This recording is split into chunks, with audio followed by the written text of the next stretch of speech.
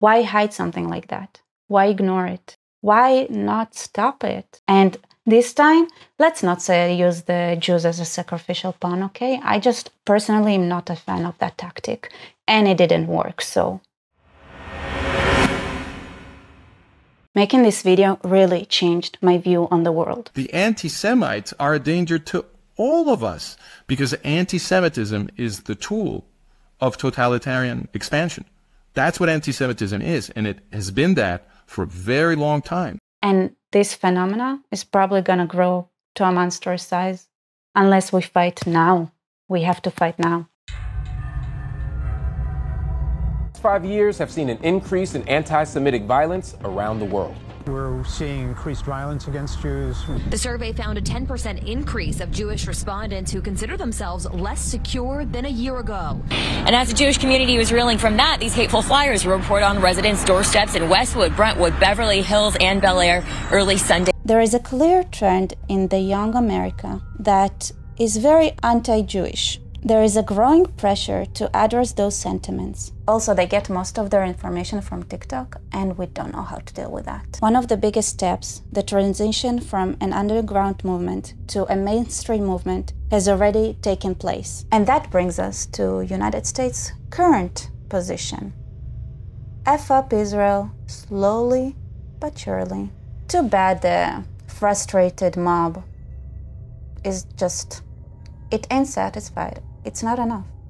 It really wants to see some Jewish blood streaming down the street as soon as possible. Well, in 1945, we said, never again. This isn't going to happen ever again. But it is happening. The same people with the same ideas are shouting for the genocide of the Jews and the destruction of the state of Israel in Germany, in France, in the Netherlands, in Sweden, and on American campuses.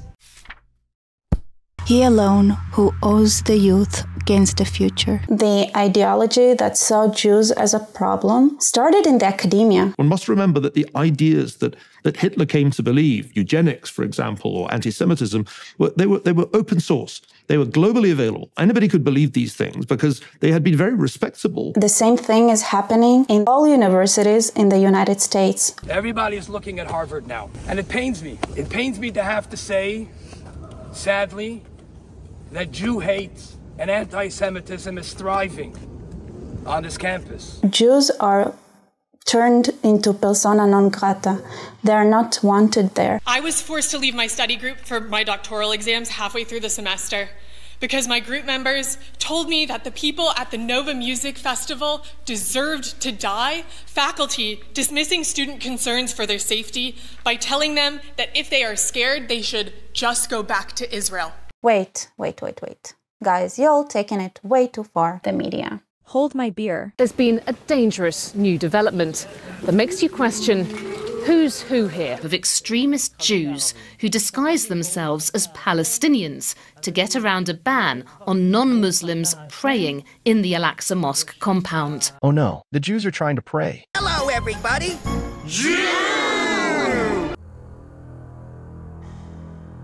I know that fewer people are won over by the written word and by the spoken word, and that every great movement on this earth owes its growth to great speakers and not to great writers. Those who were the first to understand how to utilize the new media, movies, videos, to generate propaganda and influence the masses were those anti-Semites. And today they were the first to understand how to use social media for the same purpose, to generate and embed those ideas that Jews are less than, or that Jews are evil in our collective mindset.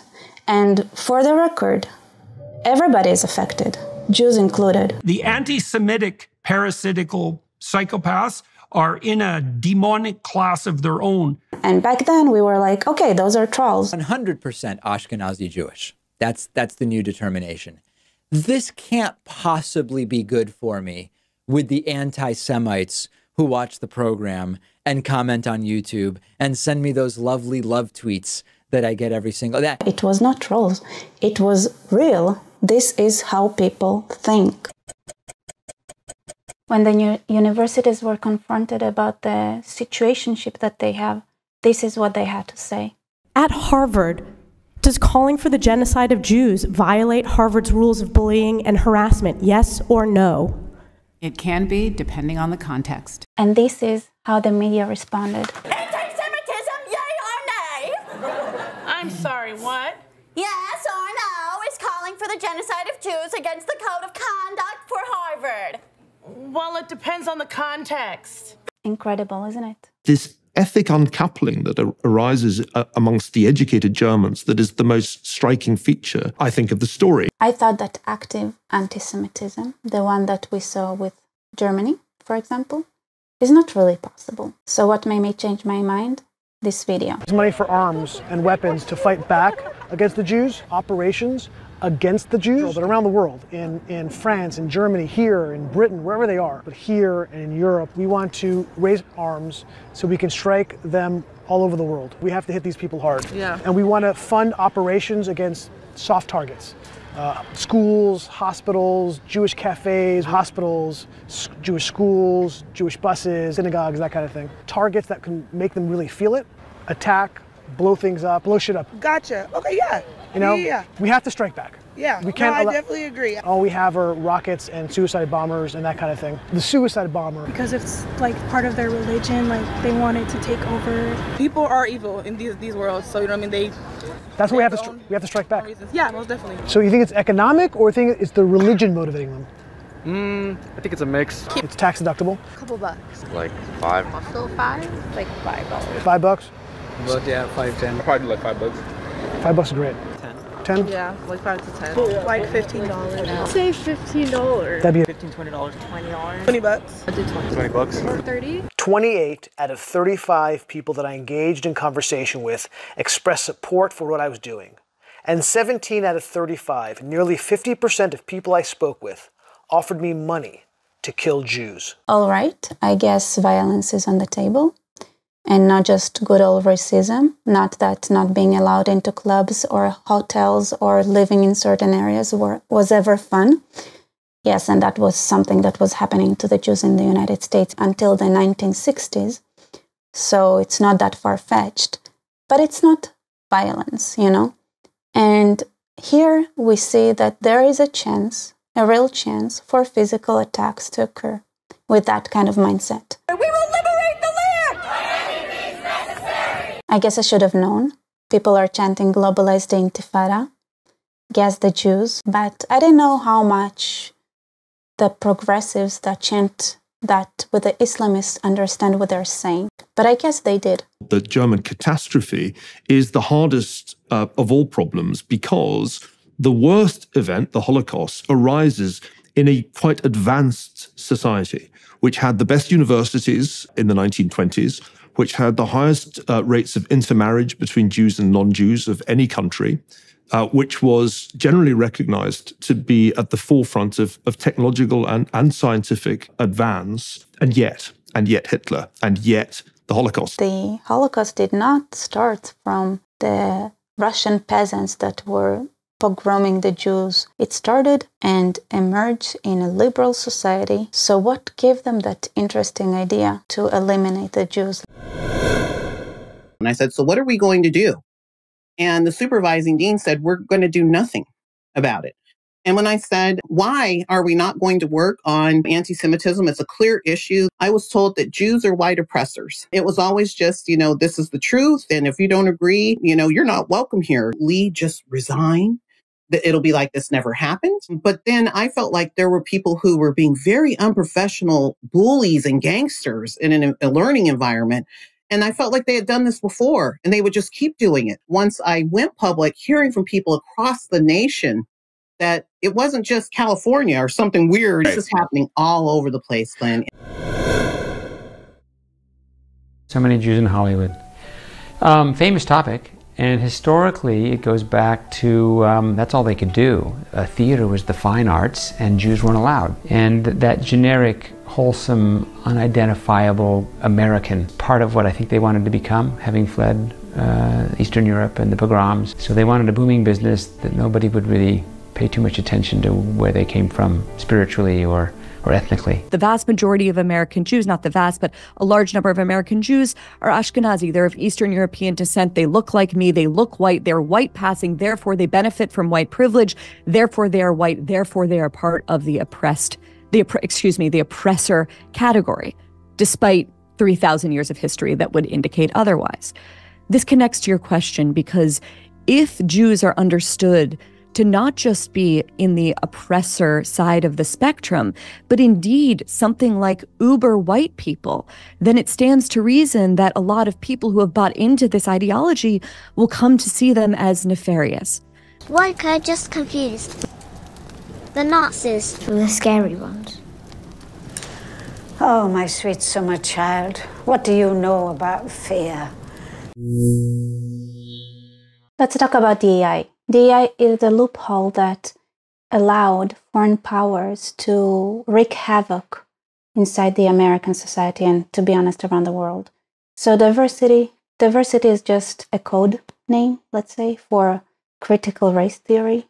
And equity is just a code name for communism. And inclusion is just a code name for authoritarianism.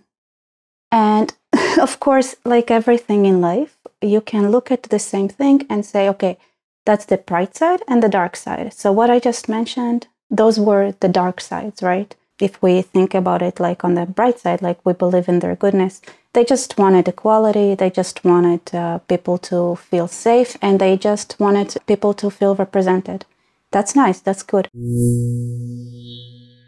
So diversity, in its principle, it's meant so that every aspect of society would have a fair representation. For example, in the academia, 50% needs to be women, 50% needs to be men, and so on and so forth. And unfortunately, it's like slipping into like the absurd territory where half of the mothers have to be men. It also takes into account culture, and it thinks that every culture needs to be represented equally. Multiculturalism is an insistence that the particular cultures found among less fortunate groups are not to be blamed for disparities in income or education or crime rates, but are on net positive. But the problem is that the culture really affects the merit and the upbringing of a person. Ideally, yeah, you want to have like 50% of the population is black, then 50% should be más o menos the amount of black people that you'd have, whatever. And a lot of it is like in the universities, like a lot of the fighting, for example, in the elite universities is that Jews are very overrepresented and they want to bring down the number or like the percentage of Jews so it would be reflected in society, which ignores the amount of work that Jews put in education since they're like very, very little, and they did it for centuries now. It doesn't work. It doesn't work. If you want to see an example of a country that functions in that way and is now on the brink of bankruptcy and total collapse is Lebanon. So yeah, if you're interested in learning some history, I can tell you that this is how Lebanon was created, with a diversity function in mind. Every part of the population has to be presented exactly in the parliament and everything. It's a disaster, okay? Equity. Unless you don't view communism as something dark and you claim that all the communism attempts that happened thus far are not real, well, just think about it. Like in communism, the main principle is to give all the power, all the assets of the state to the state. And the state are just people. So there are people who hold all the power. It's concentrated. By definition, for those who fight power-based societies, communism doesn't make sense at all. Inclusion is having every person feel comfortable in the room, which is another way of saying control your mouth, which is another way of saying no free speech for you. Beautiful. Yeah. Maybe the bright side would be learning empathy. I think that's a skill you need to approach in a completely different way. Another interesting part that is that race theory and everything like that came out of the equity side, actually. I feel like everyone that has the ability to go to like a college or a university definitely has a different level of privilege that, as of like compared to someone like can't afford to go to a college. Okay, but now go to white people. Abolish the White Race, Harvard Magazine, October 2002. The person who brought up the abolishing the white race idea and everything like that was Noel Ignatiev, who was a Jew, of course. We always bring the best, worst ideas. And he grew up in a very not racist home, just the way he describes it. He went to the pool that is meant for colored people, so all his friends were blacks, and then he tried to get a degree in university and got left after 3 years in the University of Pennsylvania, so he wasn't too idiot, he wasn't too not smart, but he couldn't finish. In 1985, Ignatiev was accepted to the Harvard Graduate School of Education without an undergraduate degree. And he worked in a factory for 20 years, and he was a revolutionist there. He would organize strikes, and he would cause mayhem, and he actually also vandalized a black worker's car because he decided to not go with the flow of this demonstration against the owners of the factory. He wrote a book that is called How the Irish Turned White, and of course the Irish were always slaves, always slaves. They were under the feudal system in Ireland. They didn't occupy anything, they were not colonizers, but in the United States, they turned white because they were white passing, but it actually took a long time for them to turn white. So he wrote a book about it, where he claimed that the whiteness has nothing to do with biology or skin color or anything. It's a social construct, a concept that makes it easier to divide the working class. All concept of race needs to be abolished, so just that you can fight together for workers' rights, and there wouldn't be a situation where one person might be tempted by benefits that a different person won't have because of something like their skin color. That's it.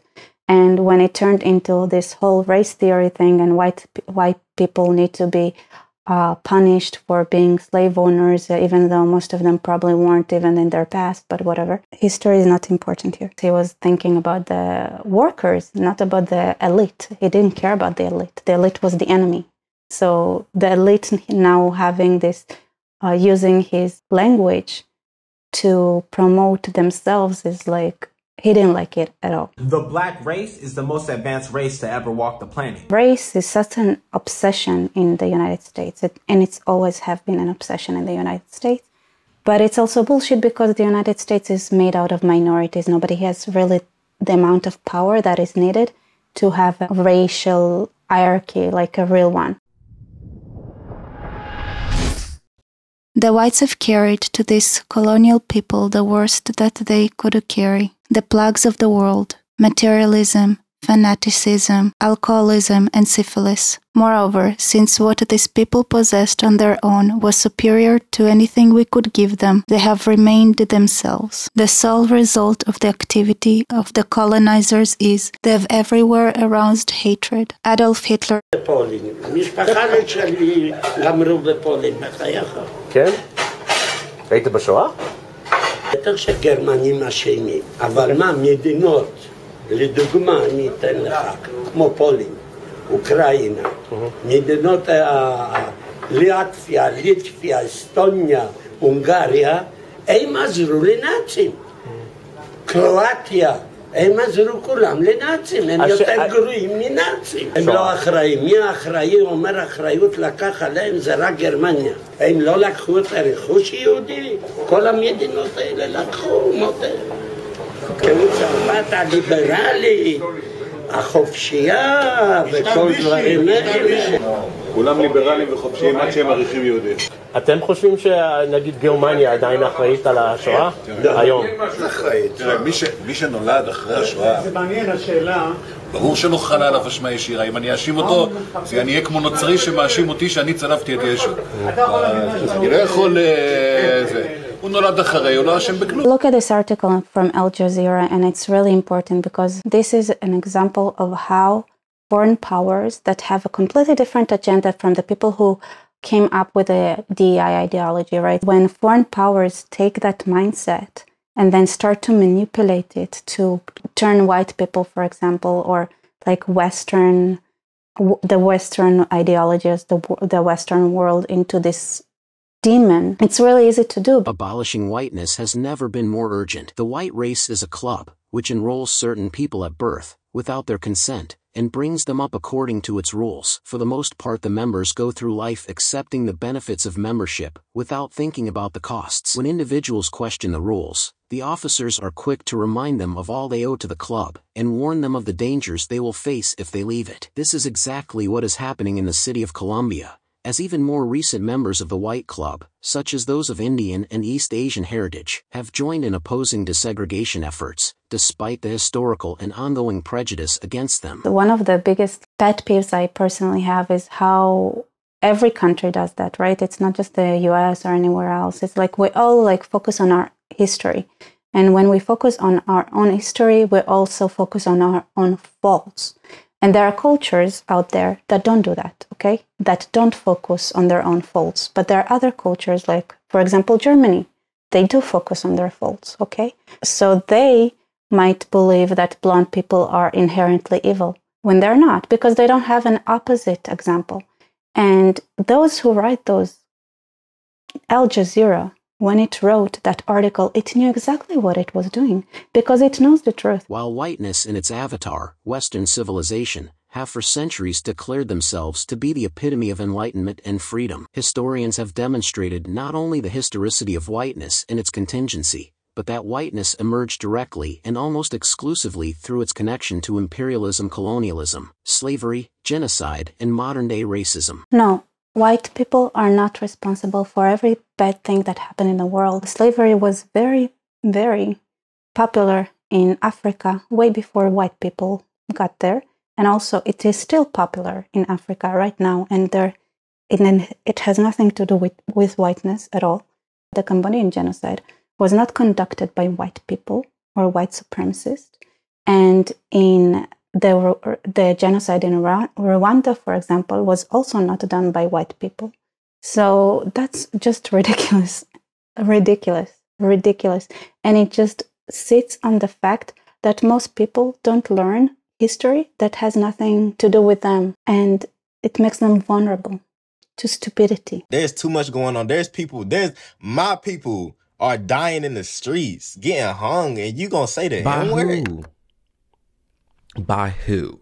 Literally by who? Because when I look at the data, when I look at the receipts, I know that I am more likely to be struck down by lightning than to be killed by a white police officer. So what do you think Al Jazeera is trying to do here? Resigned this year, a record number.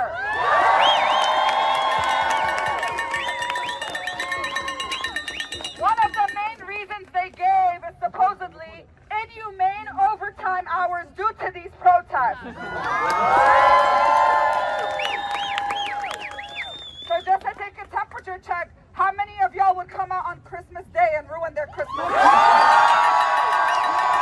So if y'all are down, we're gonna take over Christmas and New Year's too.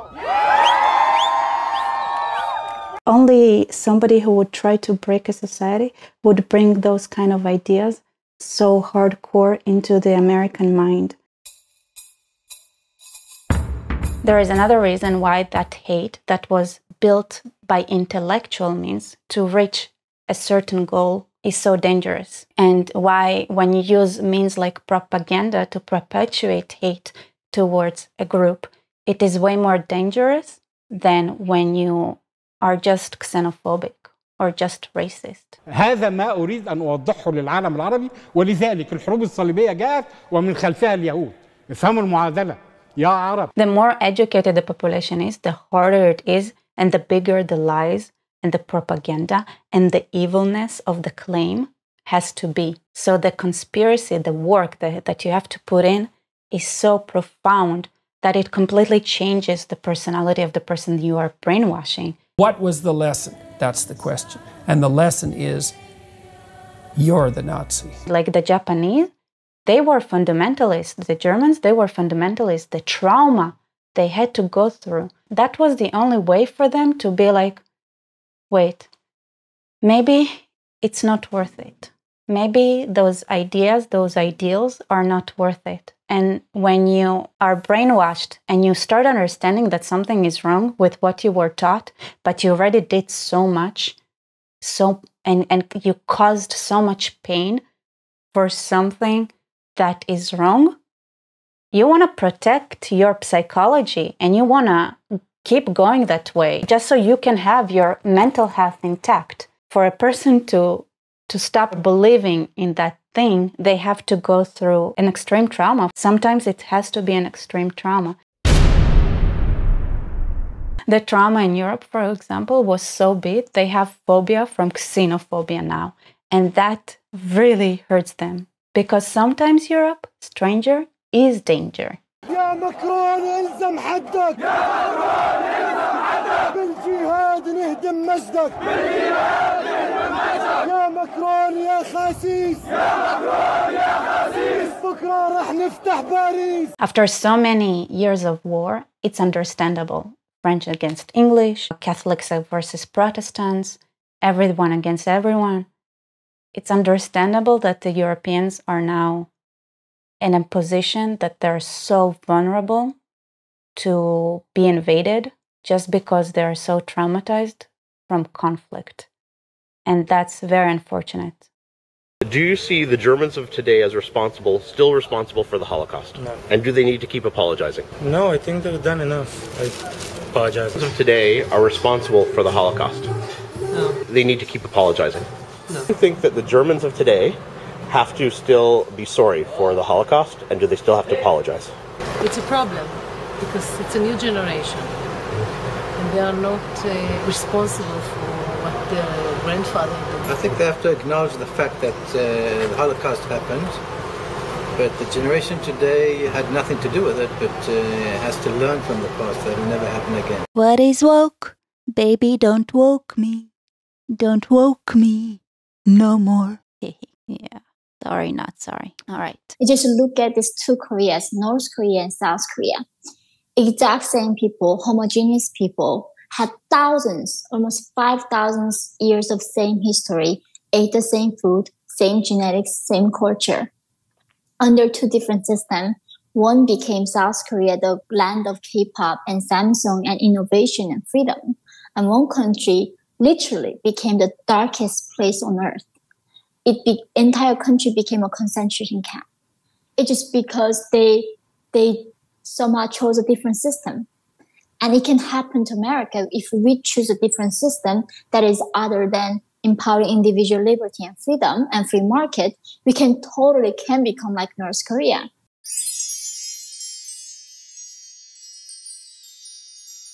We recognize inequities built by past and present traumas rooted in white supremacy, colonialism, the gender binary, ableism, and all forms of oppression. I am freeing men from the restraints of an intelligence that has taken charge. That's when I, started to unpack and look at what they were talking about when they were mentioning white supremacy culture. I saw one of their slides and it had these poison bottles on it. And it had things like being on time, being objective. And from the demands of a freedom and personal independence, which only a very few can bear. We don't have to view everything through a matrix of domination and oppression. Even just saying that got me labeled as a pariah. I mean, we saw what happened to people. We saw that people were literally being told to leave the university if they said something offensive. From the dirty and degrading self-mortification of a chimera called conscience and morality. This is a woman who became president of perhaps the most elite university in America. And she published no books. She published 11 articles in her career. And it's turned out that much of them were just plagiarized, stolen from other people. So how did she even get there in the first place? She has 50 allegations of plagiarism against her. There is no such thing as truth, either in the moral. Professor Mohammed, what do you make of that? It's a compelling argument, but unfortunately, it misses, to me, a bigger truth. There are two things here that I think matter. One, the nature of the plagiarism, let's call it on a 3-point scale, was a 1. There's no doubt that the people attacked her and that have been harassing her are coming from a place of racism and racial animus. My grandmother would not trust Claudine Gay to herd her goats. Or in the scientific sense. Dismantling Racism in Mathematics is an education program that tells American teachers not to push students to find the correct answers to maths problems because doing so promotes white supremacy. Yep, you heard that right. The California State Education Panel thinks 2 + 2 = 4 is inequitable and no longer wants to make getting the right answer the main objective of mathematics. Why do I have to be taught politics in math? Why do I have to go into a science class and taught about how racist America is in 2022? Why they're going so in on politics in school doesn't make any sense. And this is like in the early 2000s. Obviously today it's completely different. It's even more extreme. I am freeing men from the restraints of an intelligence that has taken charge, from the dirty and degrading self-mortification of a chimera called conscience and morality, and from the demands of a freedom and personal independence, which only a very few can bear. Conscience is a Jewish invention. It is a mutilation, like circumcision. There is no such thing as truth, either in the moral or in the scientific sense. Adolf Hitler. That's your testimony today, calling for the genocide of Jews is depending upon the context. That is not bullying or harassment. This is the easiest question to answer yes, Ms. McGill. So is your testimony that you will not answer yes? If it if the yes speech or becomes no? if the speech becomes conduct, it can be harassment. Yes. Conduct meaning committing the act of genocide? It's a strange, unholy alliance between Islamists and radical leftists. Across the West, woke leftists joined Islamists in celebrating Hamas's attacks and calling for the extermination of Israel. I think it would confuse a lot of people why Islam and wokeness work together. They believe in different things like LGBTQ, A, B, C rights versus no rights to anyone that is a little bit out of heteronormativity. If you look at the hierarchy, like the anti-white supremacy theory and everything like that, you'd see that it serves Islam perfectly. First of all, I didn't even see a real reference to how you're supposed to view Muslim people. You believe Obama, then they're way more successful than, on average, than your typical everybody. So where are they in that table? So the Muslims are actually the most professional victimhood narrative builders. So they know how to always stay on the victim side. They're going to be at the top of the hierarchy of this woke agenda. And the only ones that can be there with them are actually the transgenders. The blacks cannot, because the moment black people succeed, they lose their blackness privileges in that awful mindset. So yeah, so they become white supremacists the moment they are successful for who they are. So the only people who can technically be successful for real and have merit and still be at the top there are, as we can see, like the craziest transgenders and Muslims. And at the end of the day, right, when that world order is achieved, if you want to be at the top, you have two options, right? You have an option to convert to being a transgender, convert, or you can convert to Islam. And this is how you can be on top. And what's even more beautiful, and I'm pretty sure that in the end of the day, there's going to be only one room on top of that pyramid. Let's just put the bets who is going to devour who first. Look at that. We're like, perfect. It serves them perfectly. The struggle for world domination will be fought entirely between us, between Germans and Jews. All else is a facade, an illusion. Behind England stands Israel, and behind France and behind the United States. Even when we have driven the Jew out of Germany, he remains our world enemy. So I saw this beautiful pyramid that is taught in woke classes about white supremacy. And of course, ending white supremacy is, first of all, fighting the Jews that represent that white supremacy. And of course, one might say, wait, are the Jews white at all? It doesn't matter, because white supremacy in wokeness, and even in Nazism, to be honest, has nothing to do with this color of your skin, really, it almost has nothing to do with it, especially in wokeness. They are actually exactly right when they say that they want to fight the Jews to end white supremacy, because their goal is to end the values that are white supremacy values that are actually Western values. And what are the Western values? They're, first of all, Judeo-Christian values. Pinocchio's mischief has landed his maker Geppetto in prison for the night, and the talking cricket insists that Pinocchio must either attend school or work to function properly in the world. When Pinocchio refuses to listen, the cricket states, "You are a puppet, and what's worse is that you have a head of wood," whereupon Pinocchio throws a mallet at the cricket, which kills him. Who are the Jews? Why we called Israel? Israel is because we fight God. We argue with God. We're argumentative people. Listen! That's made of wood too! And if the king is naked, I have to say that the king is naked. There's another part of the ideology that I think is really important to point out, which is that it judges justice not based on equality of opportunity, but based on equality of outcome. And if you look at Jewish success, let's say in America, and you look at the inordinate number of Jews who have won Nobel Prizes or have succeeded economically or whatever, choose the category you want to choose, well, that's a little bit suspicious, right? Because any disparity of outcome has to be the result of systemic discrimination.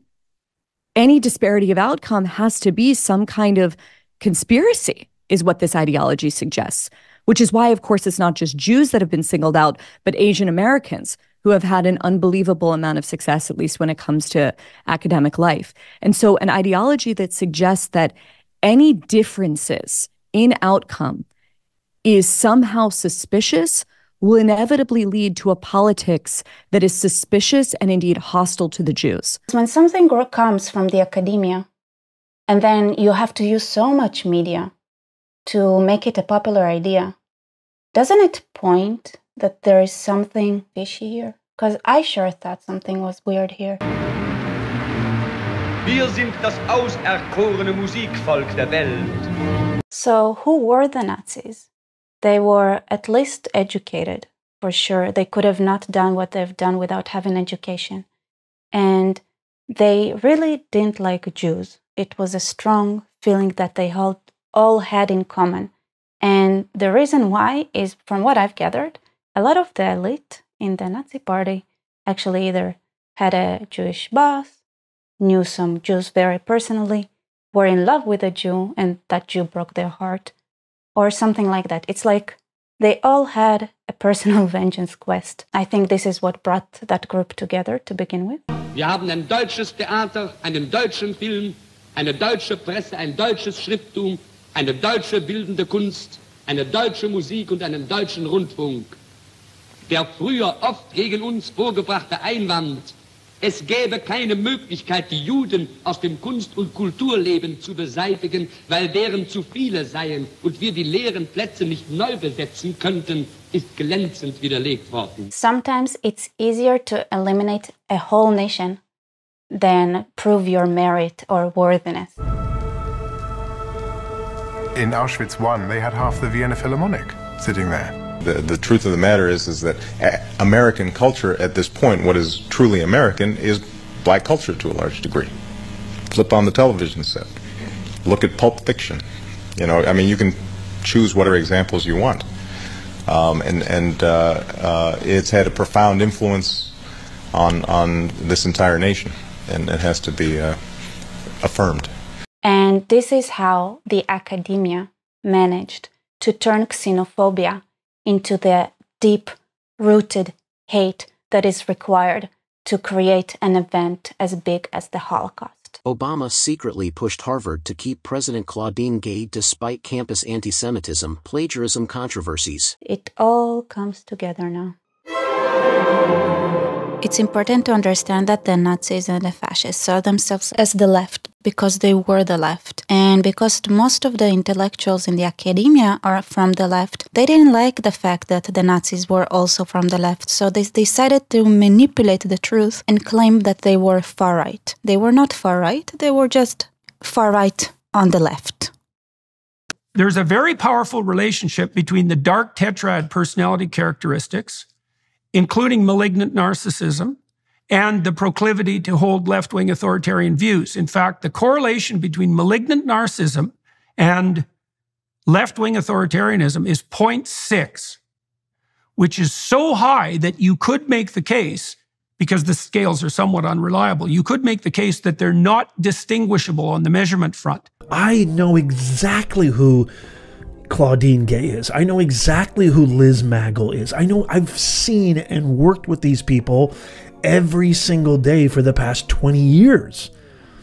You will not find a hedge fund office on Wall Street that compares to the narcissism, the ego, the backstabbing, the cutthroatness that is higher education. OMG.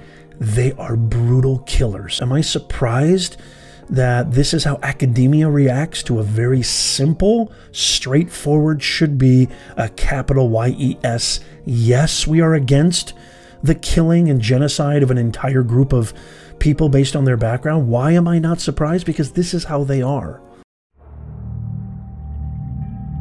Hitler was, in my view, primarily an hysteric. Already in the First World War, he had been officially diagnosed as such. More particularly, he was characterized by sub-form of hysteria, pseudologia fantastica. In other words, he was a pathological liar. If these people do not start out directly as deceivers, they are the sort of idealists who are always in love with their own ideas and who anticipate their aims by presenting their wish fantasies partly as easily attainable and partly as having been attained, and who believe these obvious lies themselves. In order to realize their wish fantasies, no means is too bad for them, just because they believe they can thereby attain their beloved aim. They believe they are doing it for the benefit of humanity, or at least the nation or their party, and cannot, under any circumstances, see that their aim is invariably egoistic. Since this is a common failing, it is difficult for the layman to recognize such cases as psychopathic. One of the reasons that I think it's so important to go and read the source material, because if you read a quote like that, like what Hitler is saying about the Jews. Conscience is a Jewish invention. It is a mutilation, like circumcision. If you ignore like the extra comments, those are compliments. Really, like, thank you. But here is something that's important to remember. Not all people were created with the same worldview or understanding of what's good and bad. We need more psychology. We need more understanding of human nature, because the only real danger that exists is man himself. He is the great danger. And we are pitifully unaware of it. We know nothing of man.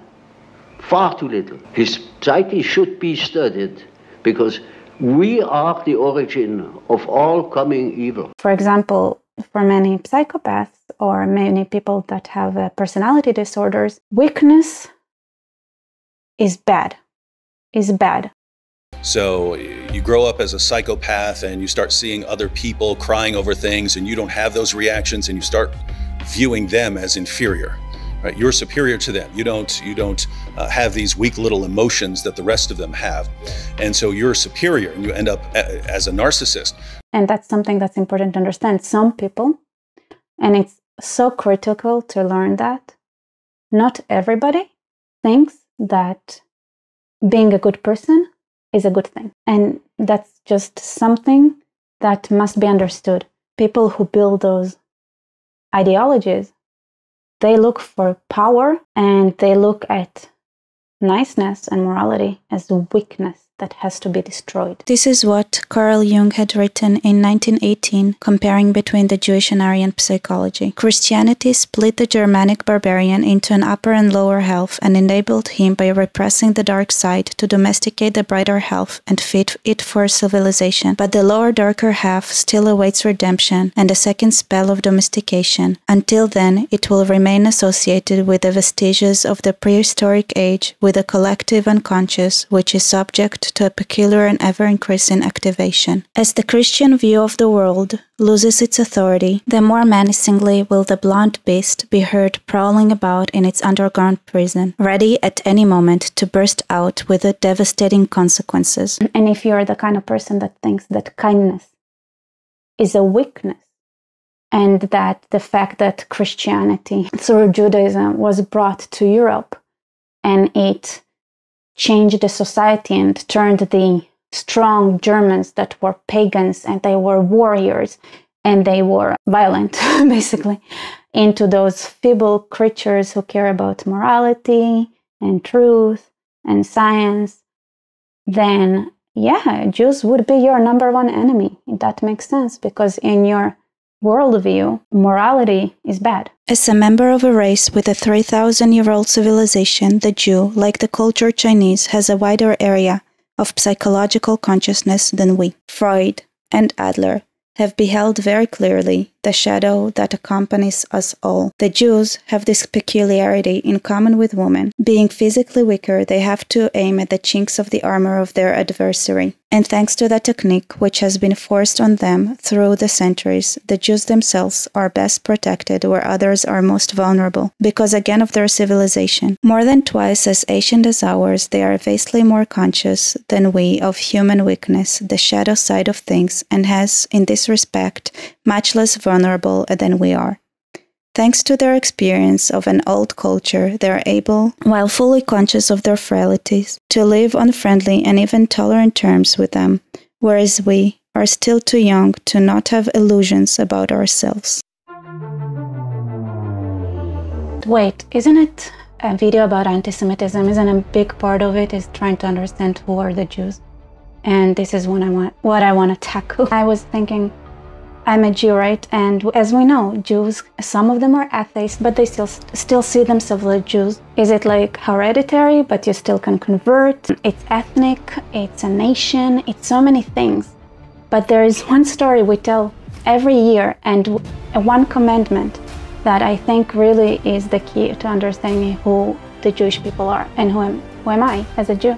You see, we depend largely upon our history. We are shaped through education, through the influence of the parents, which are by no means always personal. They were prejudiced or they were influenced by historical ideas or what I call dominance. And that is a most decisive factor in psychology. And we are not of today or of yesterday. We are of an immense age. בכל דור ודור חייב אדם לראות את עצמו כאילו הוא בעצמו יצא עתה משעבוד במצרים. So it says in the Bible several times, and it's something that we repeat a lot. A Jew has to see himself, every person has to see himself as if it was him who left Egypt, as if he that was the slave. This is not something that is in the past. The stories that we tell ourselves, that's who we are. And what is the story a Jewish person tells themselves? Well, we left Egypt, and we have to remember we were slaves. And what does it mean? That we were slaves, and that means we understand that it was us yesterday, and it might be us again tomorrow, and therefore there is inequality in front of the law. So every person has to get the same judgment in the court, no matter who they are. This is one.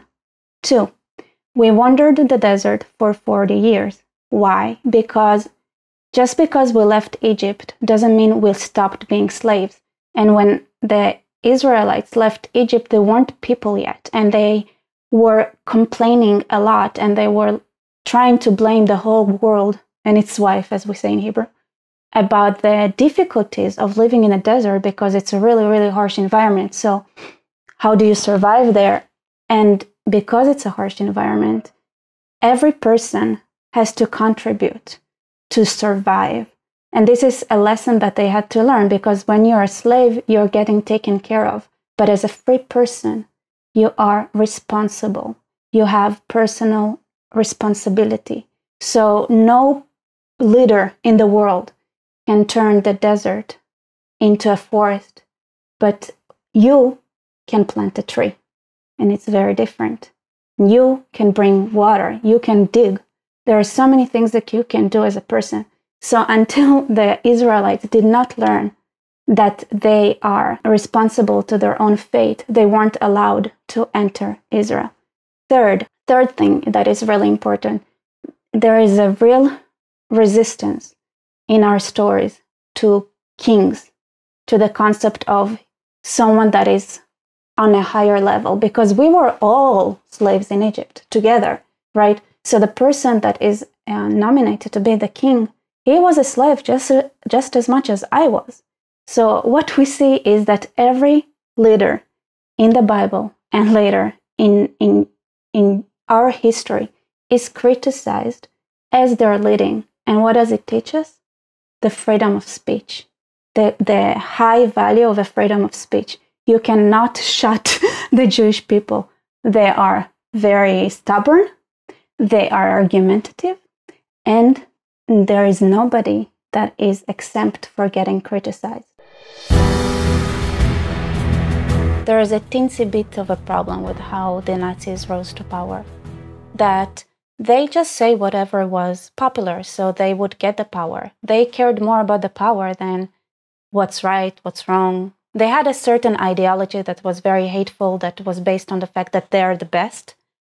But other than that, other than that very obvious inferiority complex that united them all, there was not much meat to it, because they were anti-capitalist when it was comfortable, they were anti-Marxist when it was comfortable, and they were whatever was needed. People dreamt of the great change, and that's the reason why such great transformations could be predicted. Somebody has been clever enough. For instance, I have predicted the Nazi rising in Germany through the observation of my German patients.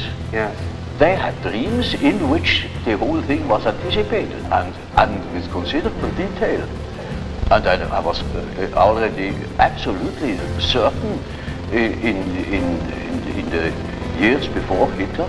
Well, I could say in year 1919, I was sure that something was threatening in Germany, something very big and very catastrophic. And I only knew it through the observation of the unconscious. First, let's do a recap of what happened in Germany so that we are all on the same page.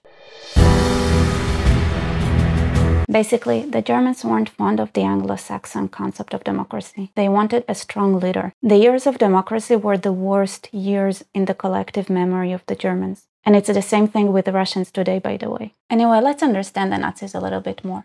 They gathered popularity because they had a very good hunch at sniffing trends. So whatever was needed to be said to get votes, that's what they would say.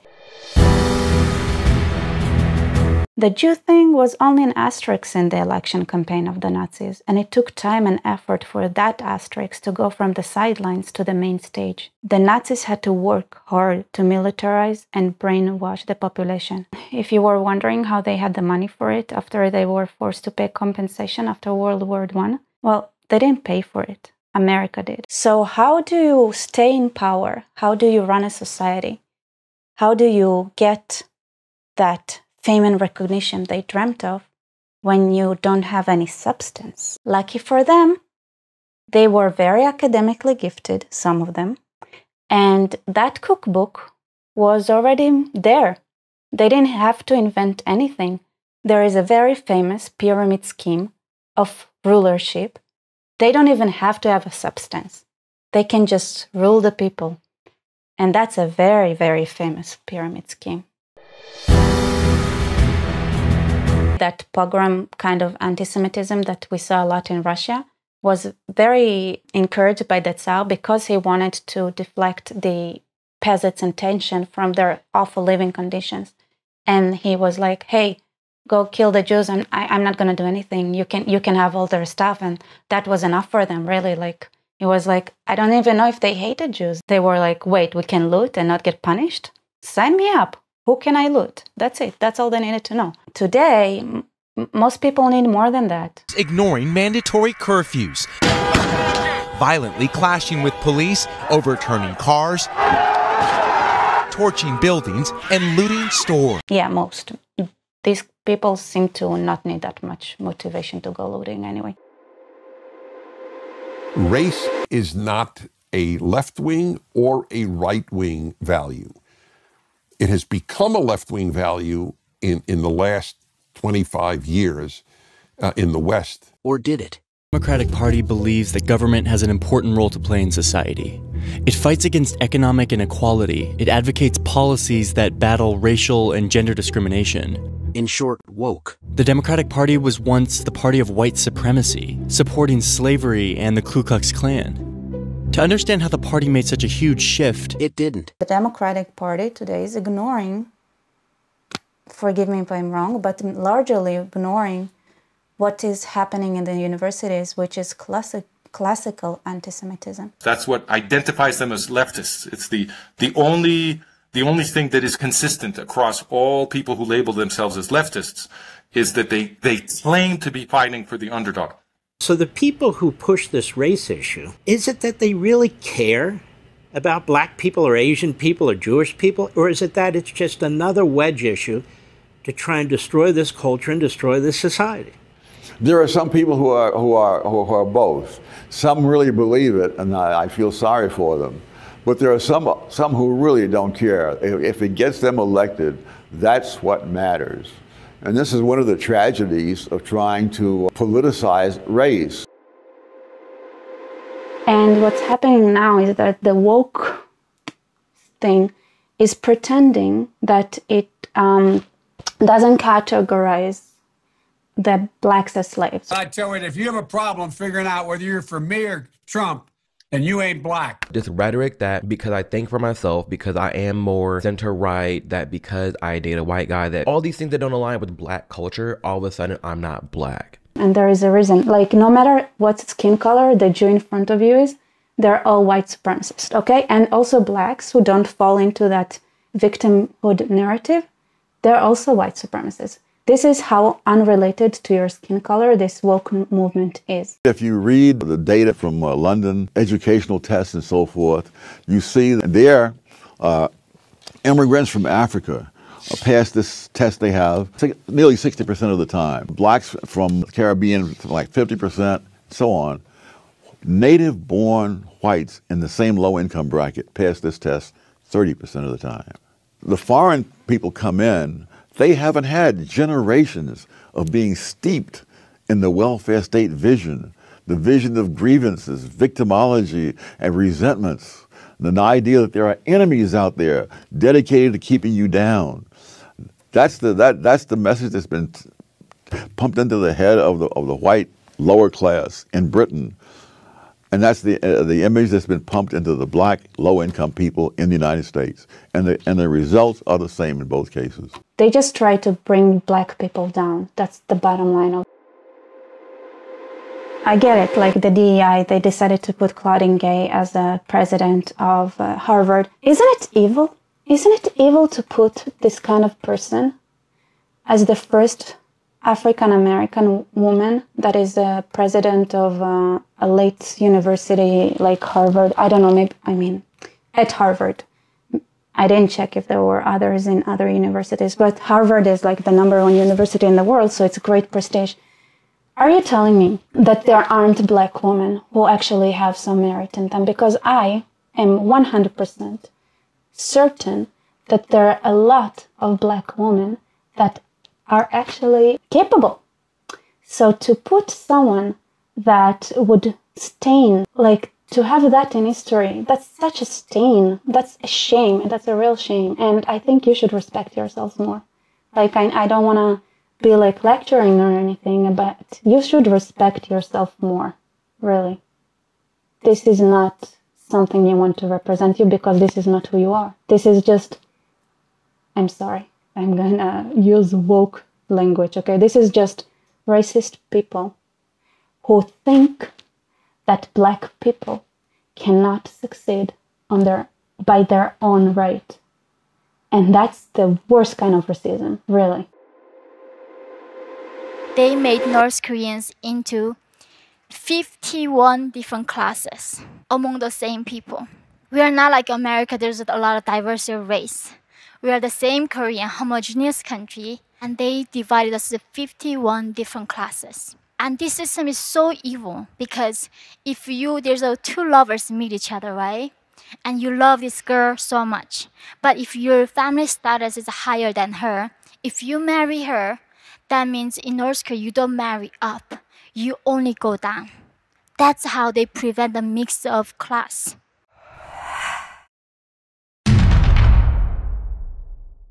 The Nazis, they hated the world, right? But they didn't hate themselves per se. They didn't hate the Germans. They didn't try to destroy the German people, because the German people, they were, as a whole, they were just the Aryans, and that's it. 1.5 maybe % of Jews, okay? Really like a ridiculous number. But in the US, there is no such thing. There is no such thing as a majority in the US. It is widely supposed that the Anglo-Saxon is king in America, right? Yes. Now, in what sense do you disprove this? In terms just of sheer numbers, that Anglo-Saxons are about 15% of the population. So the notion of speaking of an Anglo-Saxon majority and then the various minorities around them seems a little ludicrous. This is somebody who's trying to ruin the United States from within, because the United States is built on merit. It's built on the idea that it doesn't matter where you come from. This is why there was freedom of religion from the day one. The Brits were the ones that forced the whole world to abolish slavery. This is the principles that the United States was founded upon. They call themselves the New Israel, okay? Let's just say it like that, okay? They were the New Israel. And what's interesting with the Israelites, those who formed in Egypt, like who received the Torah, they weren't necessarily all the Israelites. Like Tzipporah, Moses' wife, she was from Midian and she was black. And there are other people. It was many different peoples who believed in the same ideas, right? And they had to be turned into one people. That's part of it as well. And it's okay to have diversity. It's okay. I hope that in the near future, the melting pot will be so active that it will be not necessary to underline every time that they are the Negro and they are white and they are Hispanic, etc., because there is no difference. All of them are created by the same God and created for the same purpose, to add all good things around them and around, especially beginning by themselves and their families.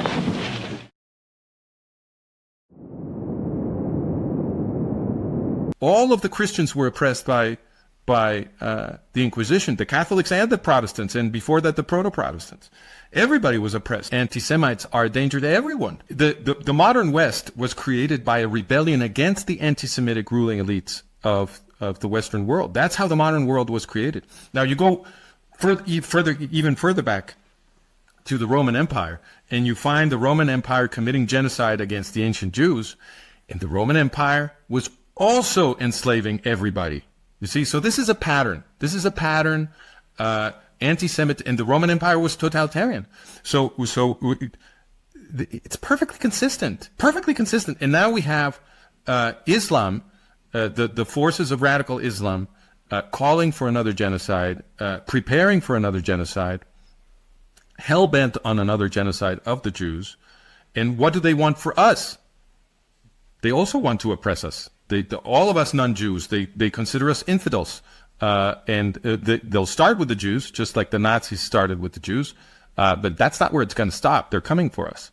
So why you have to fight the Jews when you're trying to fight white supremacy, when you're trying to fight the West? Because Jews represent that in our unconsciousness. And everybody knows that, because we all heard, everybody from the Abrahamic religion learned about the Israelite story about how they left Egypt. And even if it's subconscious, I think we all collectively understand that the Jews are a symbol to Western society because this is what they brought. They brought those principles that define them. And if you want to fight the West, you have to fight the Jews. And as long as the Jews are alive, you would have someone that criticizes you. You would have someone that, if they're genuine about their, identity as an Israelite or a Jew, they would fight for equality in front of the law. And they will never, ever be the victim, because you cannot be a victim if you learn that only slaves have a victim mentality. So you want to see Jews feeling sorry for themselves for everything that they went through. Not really, because our life in Egypt was awful, but we learned in the desert that sometimes life is hard and it's tough, and we all have to do our parts, and we are all responsible, personal responsibility. So someone who has personal responsibility cannot be victimized. And Jews, no matter how hard their life will get, no matter how hard our life gets, we will not be victimized. We will not turn into slaves because we learned our lesson. We have that experience. We know that having victimhood mentality means that you're still a slave. That's what it means. إن كنت ملحدة فلا عتب عليك إن سببت الإسلام ونبي الإسلام وقرآن الإسلام. بس دقيقة. اليهود خرجوا من مأساة، فرضوا احترامهم على العالم بعلمهم لا بإرهابهم، بعملهم لا بزعيقهم. البشرية مدينة بمعظم اكتشافات وعلوم القرن ال19 والقرن ال20 لعلماء اليهود. 15 مليون مشرد في العالم جمعوا شملهم ووصلوا إلى حقوقهم بالعمل والعلم. لم نرى يهوديا واحدا يفجر نفسه داخل مطعم ألماني. لم نرى يهوديا واحد يهدم كنيسة. لم نرى يهوديا واحد يحتج على ذلك بقتل الناس.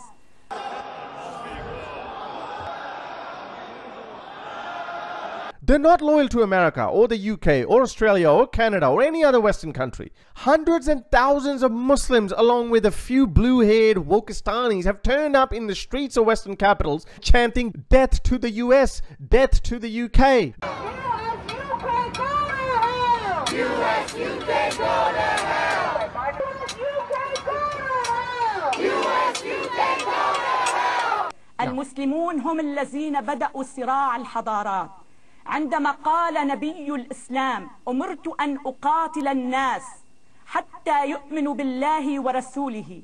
عندما قسم المسلمون الناس إلى مسلم وغير مسلم ودعوا إلى قتال الآخرين حتى يؤمنوا بما يؤمنون، هم أثاروا هذا الصراع، هم بدأوا تلك الحرب، وعليهم كم يوقفوا تلك الحرب. I don't see much future for Americans. It's a decayed country, and they have the racial problem and the problem of social inequalities. My feelings against Americanism are feelings of hatred and deep repugnance. Everything about the behavior of American society reveals that it's half Judaized and the other half negrified. How can one expect a state like that to hold together?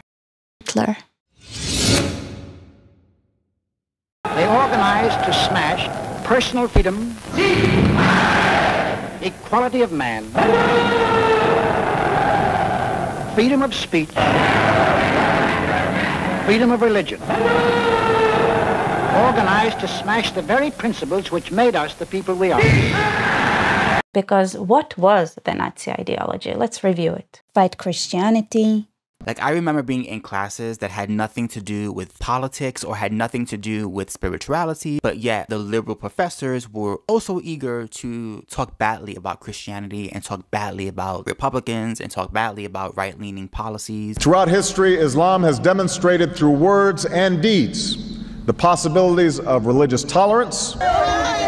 I saw it firsthand as a child in Indonesia, where devout Christians worshipped freely in an overwhelmingly Muslim country. The government of Sudan in 1983 decided to declare jihad on infidels those happen to be Christians. The government of Sudan slaughter 2 million and destroy every single village.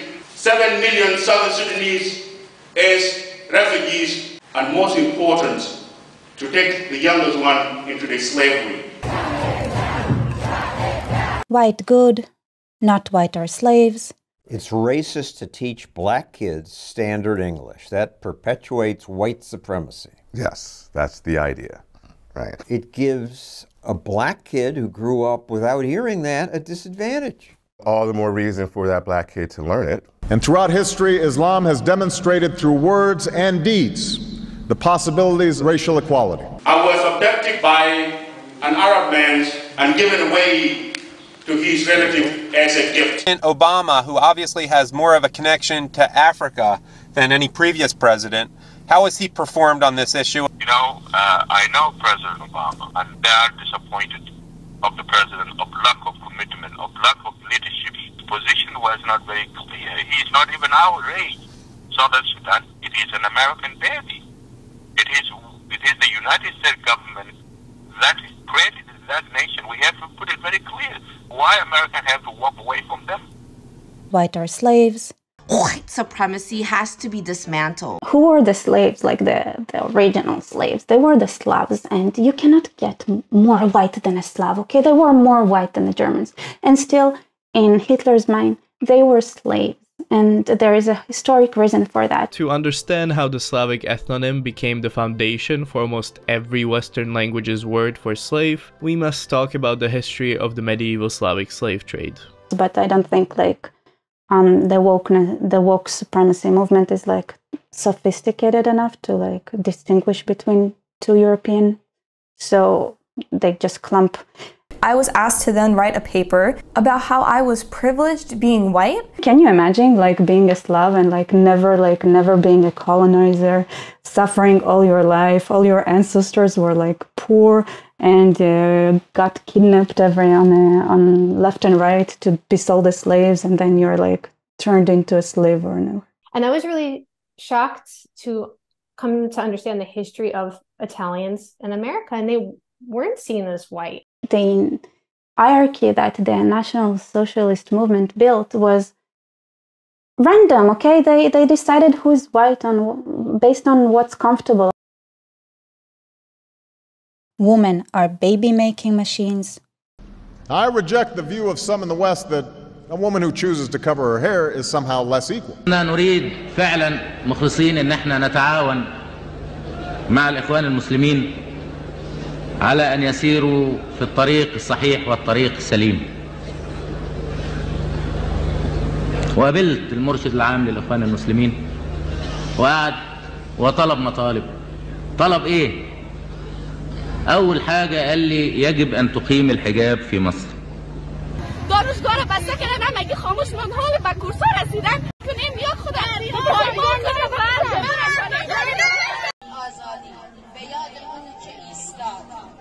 Gays bad. There was a poll in 2009 that found among British Muslims 0% thought that you should be tolerant towards homosexuality. And a poll taken 2 years ago found that the majority of British Muslims wanted being gay to be made illegal now. This is Hamtramck, Michigan, a predominantly Muslim town that made it illegal to hang the gay flag up in public space. I'm not teaching hate against Muslims. Muslims should not be teaching hate against gay people. They had young people at the polls screaming, "Kill the flag," during the voting. Religion and politics have to be totally separate. The Constitution says we're allowed to have religious beliefs. And in our religion, it says a woman marries a woman or a guy marries a guy, like strictly forbidden. This city, the rest of us alone. I don't care either. Political opponents bad. Why is your government supporting Islamo-Nationalism? What? Excuse me. What are you doing? You're under arrest for assault. Why are you pushing me? You're under arrest for assault. In Russia last year, 400 people were arrested for things that they said on social media. How many people do you think were arrested in Britain for things they said on social media last year? Go on. Take a guess. I've no idea. 3,300. Really? And then 2 days before my speech, the head of diversity calls me. The head of diversity? Yeah. At the FBI? Yeah. She says, like, we have to answer your speech because of your political opinions. In my American interview, citizenship interview, my interviewer asking me this exact question. Have you ever persecuted anybody for their political opinion? You know, if you said yes, you cannot become American. But you can become FBI. They've been targeting conservatives for the past, arguably since the Obama administration, when it was discovered that he was using the IRS to go after conservatives. And I consider it part of my responsibility as President of the United States to fight against negative stereotypes of Islam wherever they appear. يعني كثير ممن انضم إلى داعش يتكئ على نصوص دينية وقصص من التراث. أنا أرى بأن علينا أن نتحلى بالشجاعة اليوم لكي نجيب على سؤال أساسي. إذا قلنا بأن ما تفعله داعش لا علاقة له بالإسلام، فكيف نفسر اعتمادها النصوص؟ إذا كانت داعش قد أخطأت أو أنصار الشريعة أو طالبان، طيب ما هو الفهم الصحيح لهذه النصوص؟ أعتقد بأن ما يهرب منه الفقهاء هو أن يقولوا بأن هذه النصوص لها سياقات سابقة لم تعد موجودة اليوم. Jews are the worst of creatures, comparable to apes and pigs, must kill every last one of them, find them wherever they are, no matter how many rocks or trees you have to turn. قال الله تعالى عن اليهود كل الحروب والفتن التي تعصف بالبشرية جميعا هي من تخطيط اليهود. There have been a lot of attempts by the Islamists to kind of, get the sympathy of Christians in order to demonize Jews together, and also a big attempt from neo-Nazis, which you can see a lot, to kind of try to appeal to Muslims and be like, hey, we actually have a lot in common, but those evil ones, they don't have anything with us in common and stuff like that. And that is just...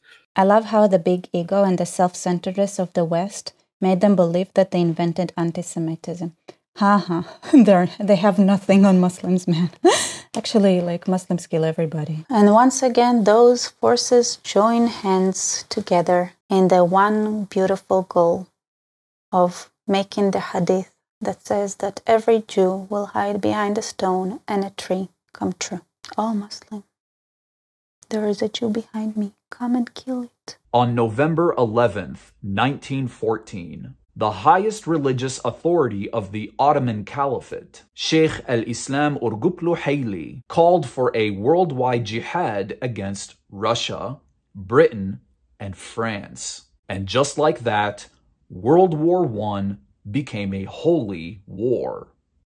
This sparked hope into the hearts of the German Reich.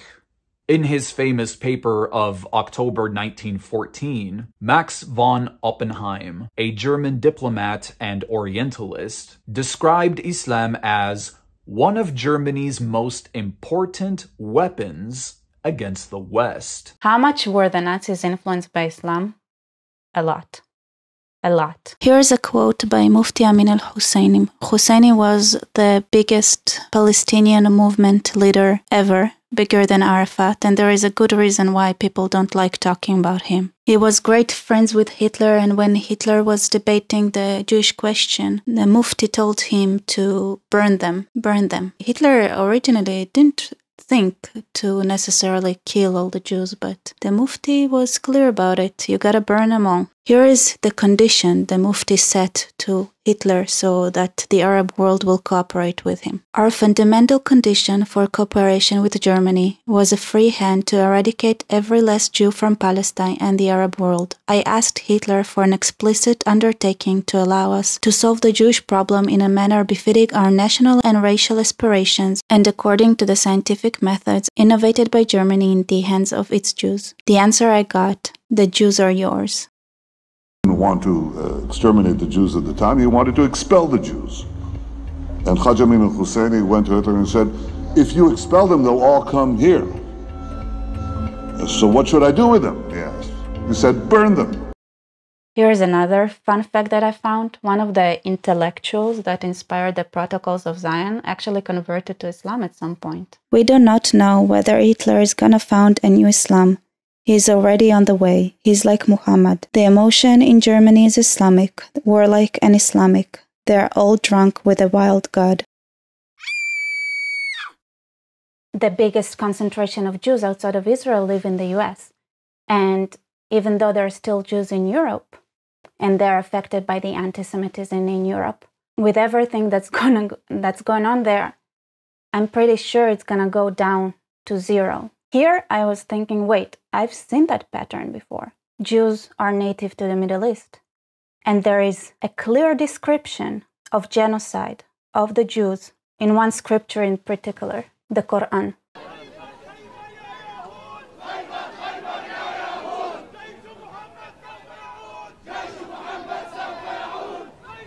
Alexandria and Baghdad and Jerusalem and Medina was a Jewish city. Egypt used to have 75,000 Jews. Where are your Jews? Syria, you had tens of thousands of Jews. Where are your Jews? Iraq, you had over 135,000 Jews. Where are your Jews? And there was a Jewish kingdom in Yemen. So where did that all go? After filming that, I was like, why am I putting those numbers out of my arse? Let me just check the real numbers. I just thought that there were more European Jews than Middle Eastern Jews, and I had some prior knowledge of events that happened, but the real numbers, when I looked at them, I was shocked. So here's the data. In the 11th century, only 3% of Jews were Ashkenazi Jews. More broadly, only a small minority of the Jews were living in Christian countries. Most lived under Islam, which is Middle East area, North Africa, and so on. In the middle of the 17th century, 40% of Jews were Ashkenazi Jews. By the end of 18th century, it was 60% of Jews that were Ashkenazi Jews, living under Christianity. And in 1920, 92% of Jews worldwide were Ashkenazi Jews. From 97%, they went down to 8%. You see, I don't think that Jews really assimilated or converted in those countries because Jews are very stubborn. It's not something they would do. And then I just imagined like this Muhammad hijabs guy voice in my head going like, oh, they just saw the beauty of Islam and converted. No, they didn't. Look at the numbers. Look at that data. Is it a genocide or is it assimilation? 11th century Middle East, 20 million people. 16th century Middle East, 18 million people. In Europe, that also suffered from the Black Death and lots of wars, it went from 40 million to 78 million. Africa went from 32 million to 47 million. And my guess is that if you look at Northern Africa separately, the numbers will be more similar to the Middle East than they are. Because the data I looked at considered the Middle East area, but without Africa. Okay, the Middle East lost 2 million people in that period of time. That's a huge number to lose in 500 years. That means there is a continuous butchering. And when I looked it up and read about it, I realized how much butchering happened in Persia, how much butchering happened in India when Islam tried to Islamize India. The death toll was incredible. And guess what? They burned books, they burned prayer places, they burned people. Doesn't it sound familiar?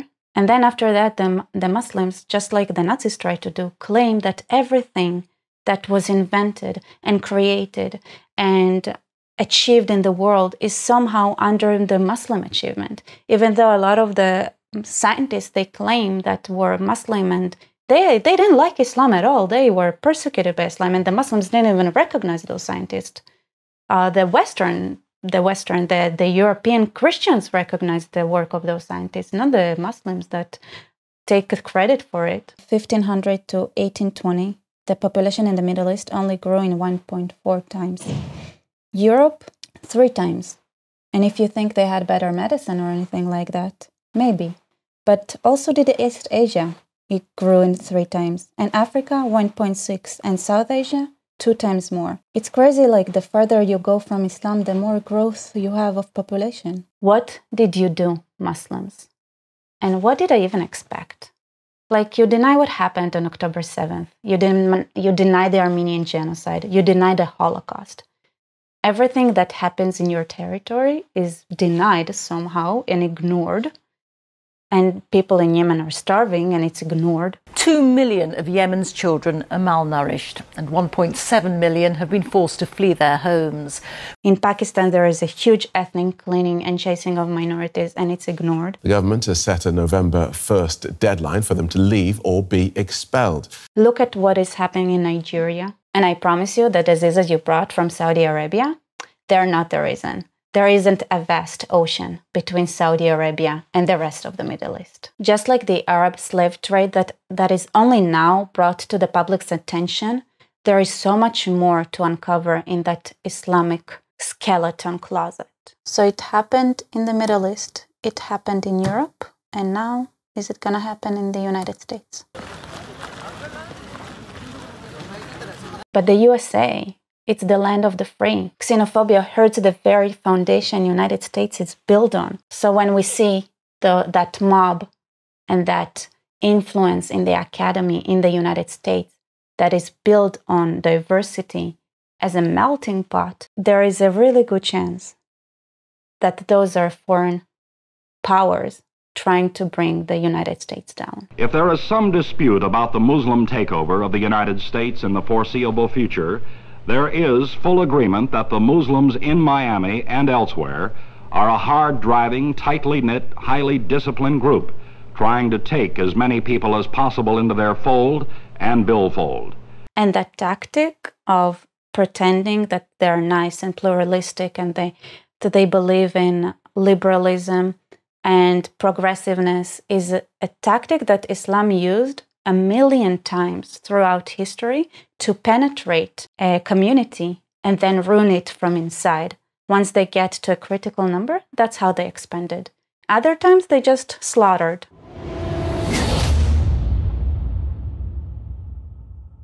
Throw the Jew down the well. So people won't notice I'm selling my country for free. I could be rich. Aren't we entitled to worry about where all this money is coming from and whether it is in fact influencing their implementation of policy and their acts in government before they get this money? They're already wondering what they're going to get in this magical world of post-office statesmanship where they all become rich. Rising emboldenment of anti-Semitism. Silence is complicity. Unless it comes with a bribe, of course. This is according to Toronto Sun, saying protesters are being paid to take part in the so-called pro-Palestinian demonstrations. About $20,000. Qatar is a major U.S. ally. The largest U.S. base in the Middle East is in Qatar. If everybody knows that Qatar is playing a double game, why is nobody doing anything about it? You see, Qatar today cannot be decoupled from the West. Despite supporting ISIS, despite supporting Hamas, despite supporting Iran, the Qatari money has taken over the West over the past 20 years. The Institute for the Global Study of Antisemitism found that from 2015 to 2020, institutions that accepted unreported money from Middle Eastern donors had on average 300 more anti-Semitic incidents than those institutions that did not. From 2014 through 2019, Penn received a total of almost $300 million in Section 117 funding. Are you aware of the amount that was given by Qatar? Were any of these donations conditioned on the inclusion of a pro-Palestinian curriculum or pro-Palestinian events? American Muslims for Palestine, or AMP. AMP was founded in 2006 and has become one of the leading groups providing anti-Zionist training and education to students and anti-Israel activists. AMP's goal is the destruction of the State of Israel. It aims to achieve this by influencing American society in 4 key areas: university campus activism, lobbying Congress, influencing left-wing intersectional politics, and turning American Jews against Israel. Since the establishment of Israel, Israel saved so many Jews around the world. It airlifted Jews from Yemen. It airlifted Jews from Iraq. It airlifted Jews from Ethiopia. It airlifted Jews from Morocco and from Egypt. So every time, and throughout the history, and Iran, of course, every time Jews got in trouble, no matter how poor the country was and how starving, it didn't matter, because the goal was to save the Jews. And that means all Jews, no matter where they're from. After the establishment of Israel, when there was a real danger for the annihilation of the Iraqi Jews, they got airlifted away. The Yemeni Jews, by the way, all the abuse in Yemen, and the abuse in Yemen was terrible. They weren't allowed to wear shoes. Like, the abuse that the Jews went through in the Islamic world is unbelievable and really undeniable. And yeah, in Morocco, they lived in ghettos. Everywhere they lived in ghettos. They were poor and starving, and the Ethiopian Jews, like, the way they managed to keep their faith and what they did to get to Israel, their story is incredible, and I admire them. I actually admire every part of the Jewish people, because we all went through a lot. So we were all slaves. We were all wandering the desert, and we are all gathered back to have our own government. And we criticize it all day, all night, all day. It's a bit excessive. It's like, it's counterproductive at this point, but okay. You are part of the neo-Nazi movement, and you stand up in the morning when you drink your first tea, and you hate all day. Hate is just part of your life every second. So here's what I've learned.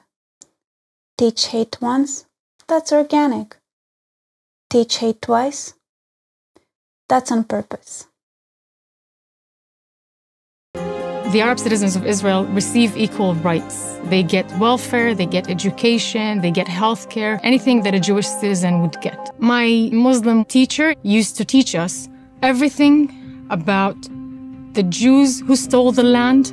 He would be teaching us that we would never be able to become anything in this country, because this is the Jewish country, and the Jewish people would not allow you to become an engineer. They would not allow you to become doctor. You cannot be anything.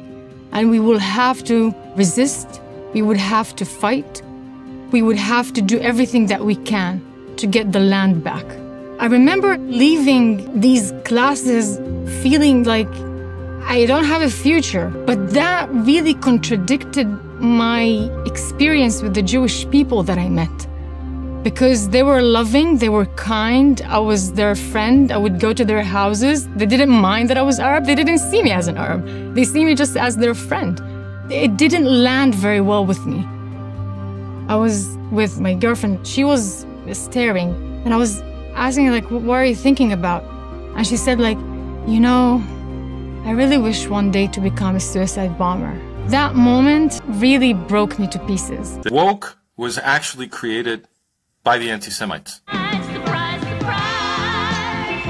It's the Austrian Chancellor, Bruno Kreisky, was actually an anti-Semite. And so he invited Arafat over for a big conference. The German Chancellor also showed up, and they had this big thing where they declared that the PLO was fighting for leftist goal. The push from these leaders of the international left was so strong. There was so much media support for what they were doing and academic support in the universities for what they were doing that people ended up convinced the Palestinians were fighting an anti-colonial fight. So this is why that random German leftist teacher that I've met a long time ago told me that Hitler was right, and indirectly that I actually deserve to die because of what we're doing to the Palestinians. That's where she got her ideas from. By the way, I was 12. I've been told that many times after. Weird shit, like people are weird. But now I know where some of it comes from. A lot of it comes from, I guess. Both the White House and the Canadian government have come up with a very bold and aggressive strategy to eradicate the genocidal Jew hatred that we're seeing. They're both launching aggressive anti-Islamophobia campaigns to combat Jew hatred. Members of the Muslim Students Association sitting right in the rows there. And throughout my hour talk, I kept asking them, will you condemn Hezbollah and Hamas? And none of them would. And then when the question period came, the president of the Muslim Students Association was the first person to ask questions. And I said, you know, before you start, will you condemn Hezbollah? And he said, well, that question is too complicated for a yes-no answer. So I said, okay, I'll put it to you this way. I'm a Jew. The head of Hezbollah has said that he hopes that we will gather in Israel so he doesn't have to hunt us down globally. For it or against it? For it. Thank you. So let's say that's actually what's happening. How this no way it will happen kind of scenario will go. The director of the FBI recently stated that Jews make up 2.4% of the US population, and yet they are the victims of 60% of the hate crimes.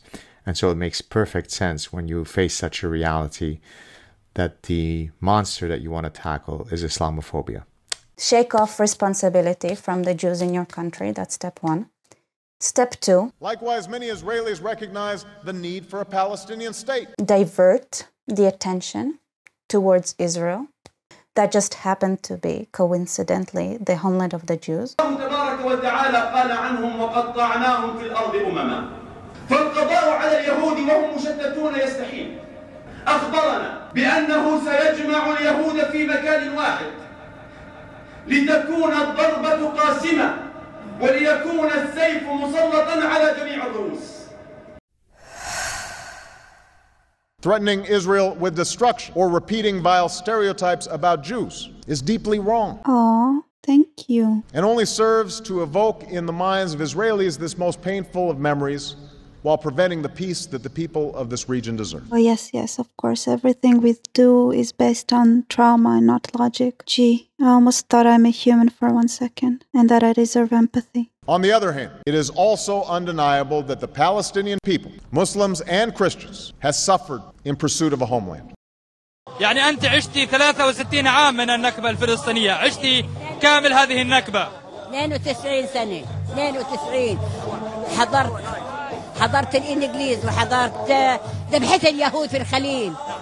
ذبحة اليهود ذبحوهم أهل الخليل.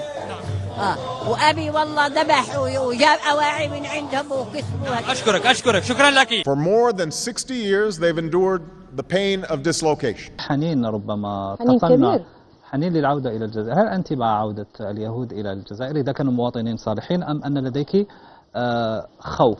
لكن علاه يجي لي كياننا اللي احنا ما نقبلوش. Many wait in refugee camps in the West Bank, Gaza, and neighboring lands for a life of peace and security that they have never been able to lead.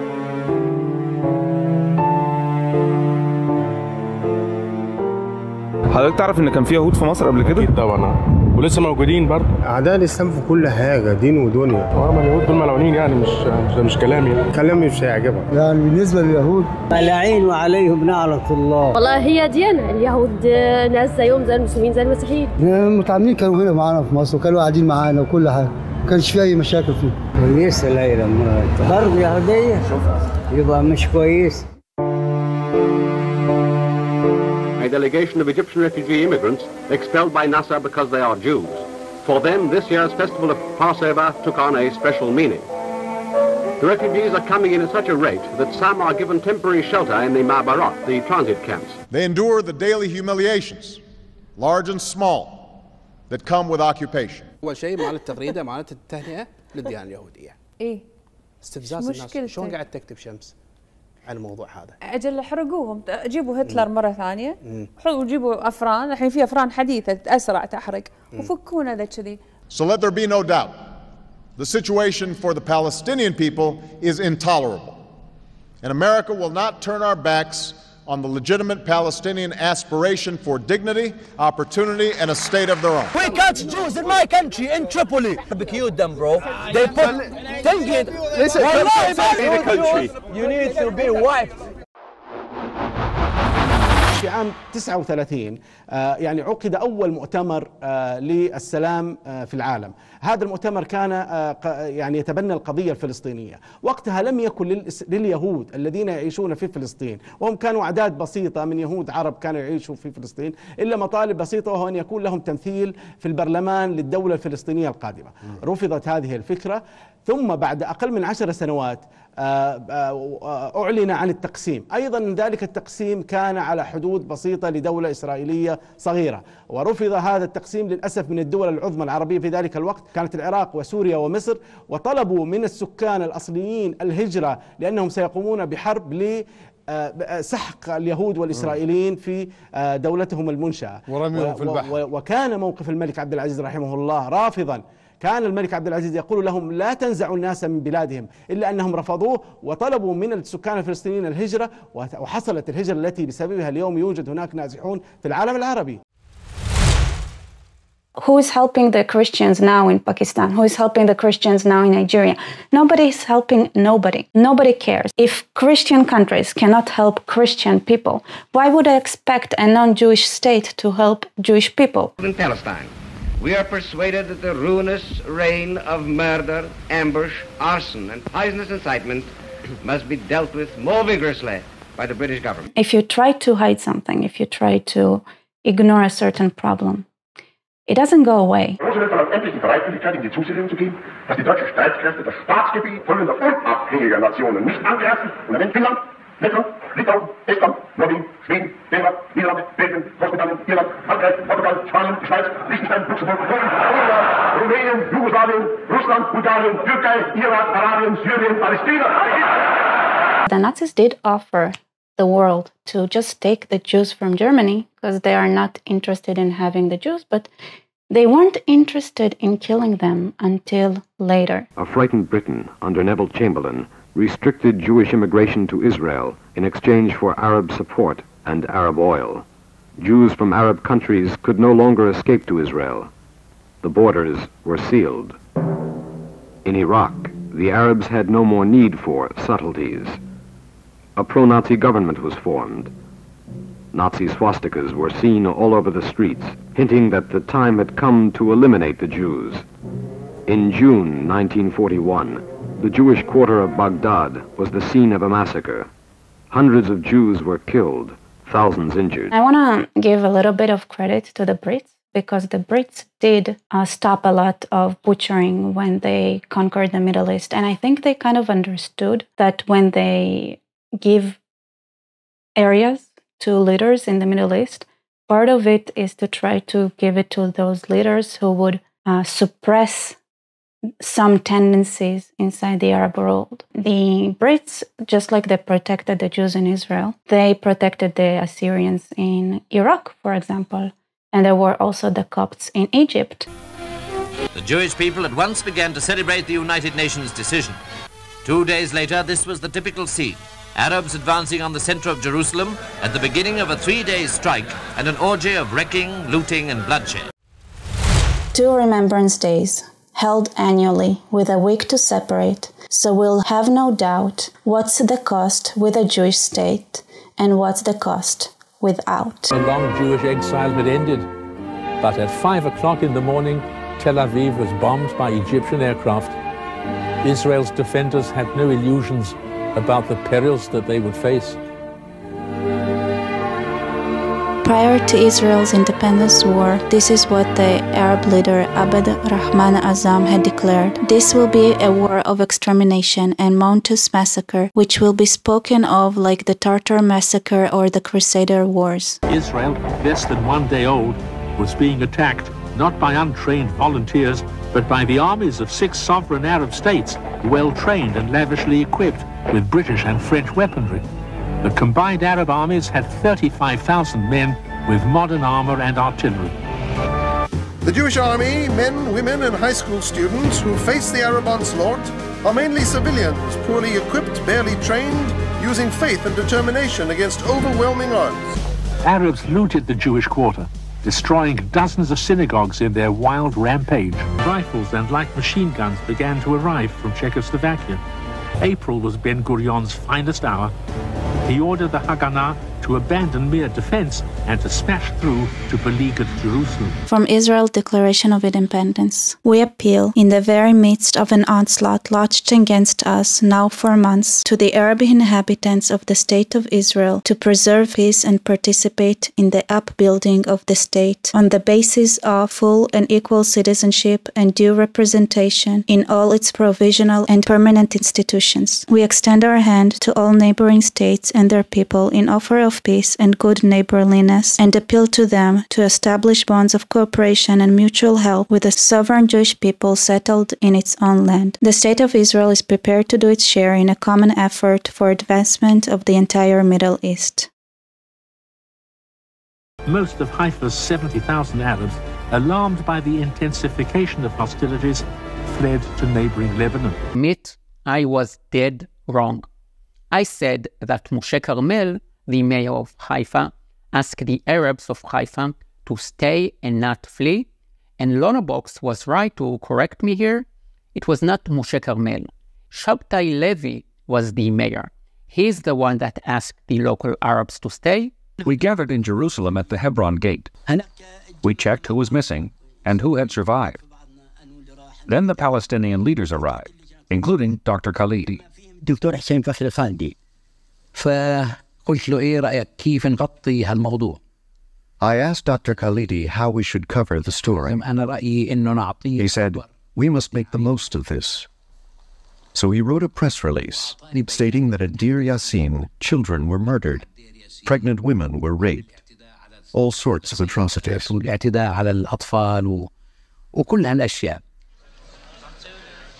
Arab radio stations passed on the false reports, ignoring the protests of the witnesses.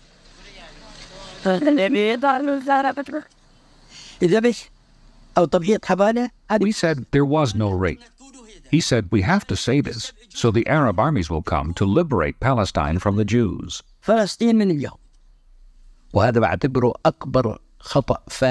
This was our biggest mistake. We did not realize how our people would react. As soon as they heard that women have been raped at Deir Yassin, Palestinians fled in terror.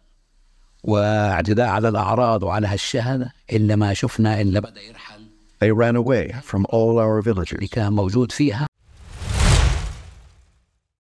During the summer of 1948, the United Nations mediator, Count Folke Bernadotte of Sweden, had been formulating a design for what he called a permanent settlement. In his first plan, he proposed to limit Jewish immigration, to award Jerusalem and the Negev to the Arab state, and to make Haifa a free port. It was like a surgeon who runs away with his patient's vital organs under the pretense of curing him. Dr. Sam Weitzman had been trying to get in all along, and I wouldn't let him in. And I told him that I would see the doctor, but he'd have to bring him in the side door. I didn't want any propaganda. I said, all right, you two Jews have put it over on me, and I'm glad you have. The speech that Ambassador Austin made at the UN came as a great surprise to President Truman. He was against the Jewish program almost entirely. And I called him up at the United Nations and told him exactly what I wanted and explained the whole situation to him. After he knew what all the facts were, that was the right thing to do. He said, well, Mr. President, if you want it, I'll do everything I can to put it over. The United States thought that all the Jews in Israel are going to get butchered at some point, and they really didn't think it's worth the time to even invest in the area. So Israel was under an arms embargo. In March 1948, prominent military strategists, including Field Marshal Montgomery, Secretary of State George Marshall, and Secretary of Defense Forrestal, were saying that the Jews would not be able to survive the imminent assault by the Arab regular armies. But then, when 1967 happened, the United States was in a sort of a conundrum. They realized they cannot continue ignoring the existence of Israel. Israel offered to return the Sinai Peninsula to Egypt and the Golan Heights to Syria on June 19, 1967. In exchange, Israel wanted peace agreements. The immediate answer was no. So even if the administration cared more about oil than humans and really used Israel as a destruction tool, it was still extremely important to them to show that they are great allies of Israel because of the people in the United States that wanted that. Israel must exist and has a right to exist and is one of the great outposts of democracy in the world. My Jewish brothers and sisters said to me amid anti-Semitism anywhere, we don't need your support. We have enough Jewish power to deal with this problem ourselves. I would still take a stand against anti-Semitism because it's wrong, it's unjust, and it's evil. If my Catholic brothers and sisters said to me, amid bigotry toward Catholics, we don't need your support in this because we have enough Catholic power to deal with it, I would still take a stand against bigotry toward Catholics because it is wrong, it is evil, and it is unjust. This is going to crack you up. So it's Martin Luther King Day. The FBI put out this tweet. This MLK Day, the FBI honours one of the most prominent leaders of the civil rights movement and reaffirms its commitment to his legacy of fairness and equal justice for all, which then got slapped a community note, which is kind of a correction by the team at X, saying the FBI engaged in surveillance of King, attempted to discredit him and used manipulation tactics to influence him to stop organising. King's family believed the FBI was responsible for his death. If they, until now, they had pressure from the bottom to support Israel, now the pressure is to go against Israel from the youngsters. And for the first time in history, maybe the people of the United States and the administration of the United States are really aligned in that feeling.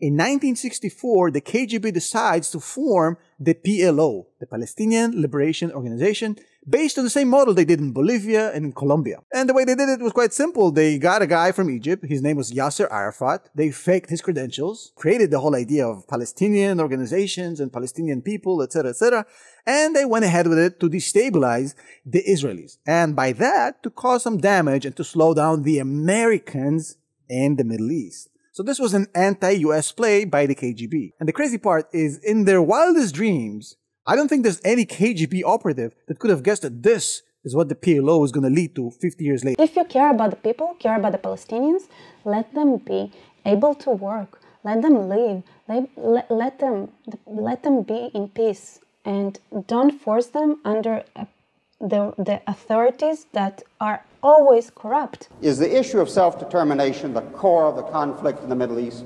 The statement was very simple. Our objective remains the destruction of the Zionist state of Israel. So let's keep in mind that what we're talking about here is not the attempt to build a state, but to destroy one. Israel backed them, like, why not let us just be? And the United States, no, we have to have a Palestinian state. And that was a pressure they got from the Arab states. And they knew that the Palestinian state, it was only a cover-up to try to destroy Israel. But they played along with it because they wanted to keep the Middle Eastern conflict contained in the Middle East. I'm very sure that they're doing it because people are normally jealous of the rise of another, let us say, a new sheriff in town. This is human tendency. If we think that only China is upset with India's rise and America is not, we are sadly mistaken. And in fact, I think America is more disconcerted with India's rise than China is. Nobody wants peace more than Israel. But the stumbling block to the road for peace is this demand for a PLO state, which will mean more war, which will mean more violence in the Middle East. And I sincerely believe, if this demand is abandoned, we can have real and genuine peace. Supporting a Palestinian state is supporting war. What America wants is Pakistan. A malleable, a ductile state that has no backbone.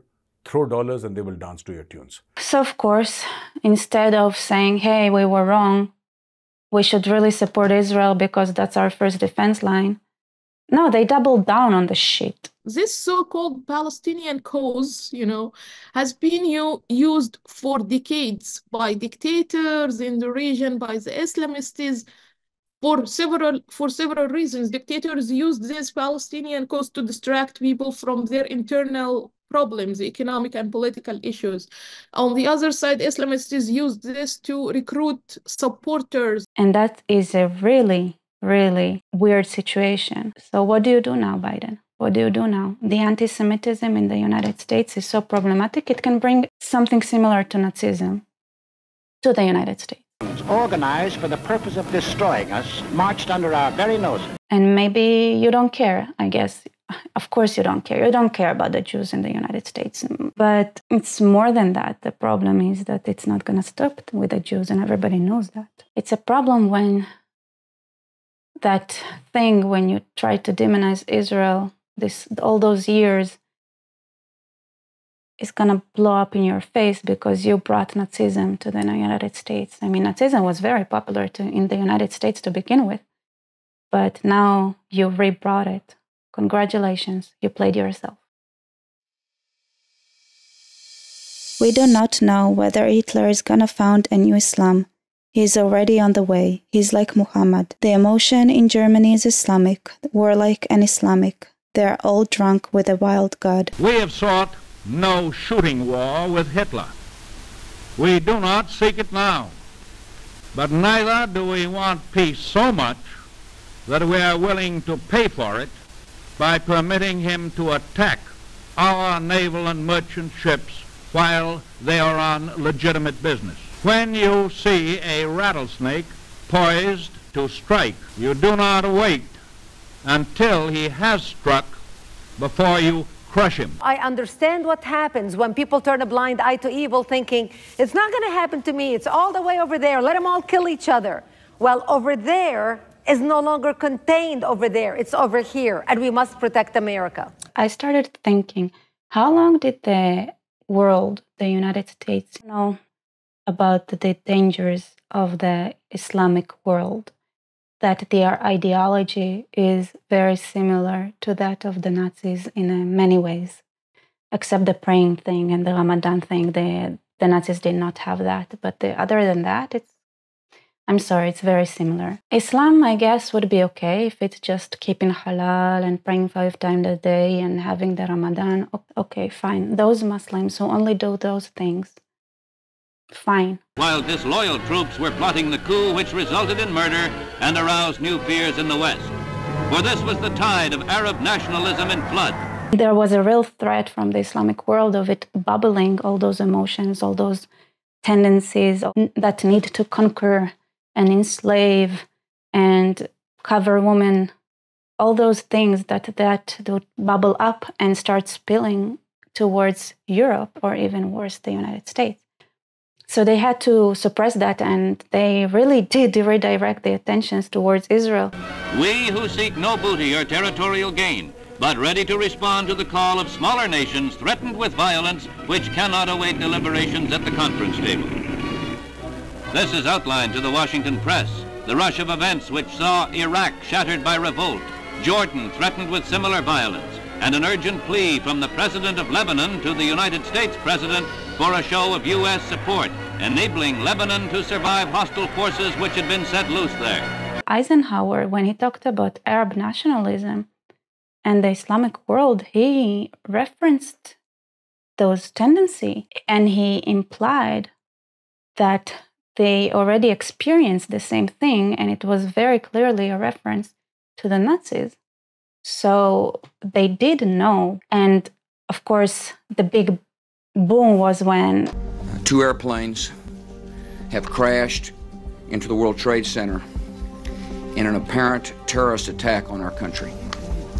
In 9/11, when the United States was attacked, that the government realized it cannot ignore the Islamic world anymore. And one of the deepest commitments of America is tolerance. Our nation is waging a war on a radical network of terrorists, not on a religion, and not on a civilization.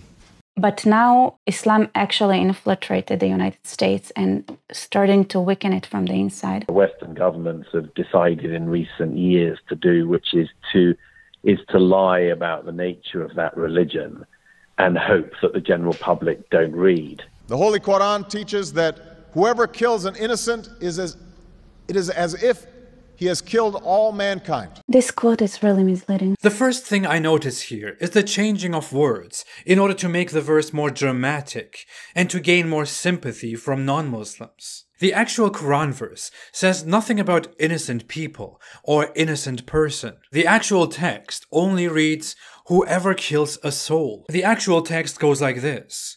In Islam, there is like a list of the cases that it's not relevant. You're gonna obligate it to kill people, certain people in Islam. And Islam has its own definition of what is and is not an innocent human.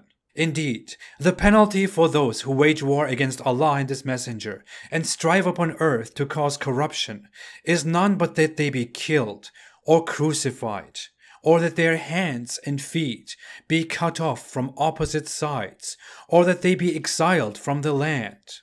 That is for them a disgrace in the world, and for them in the hereafter is a great punishment.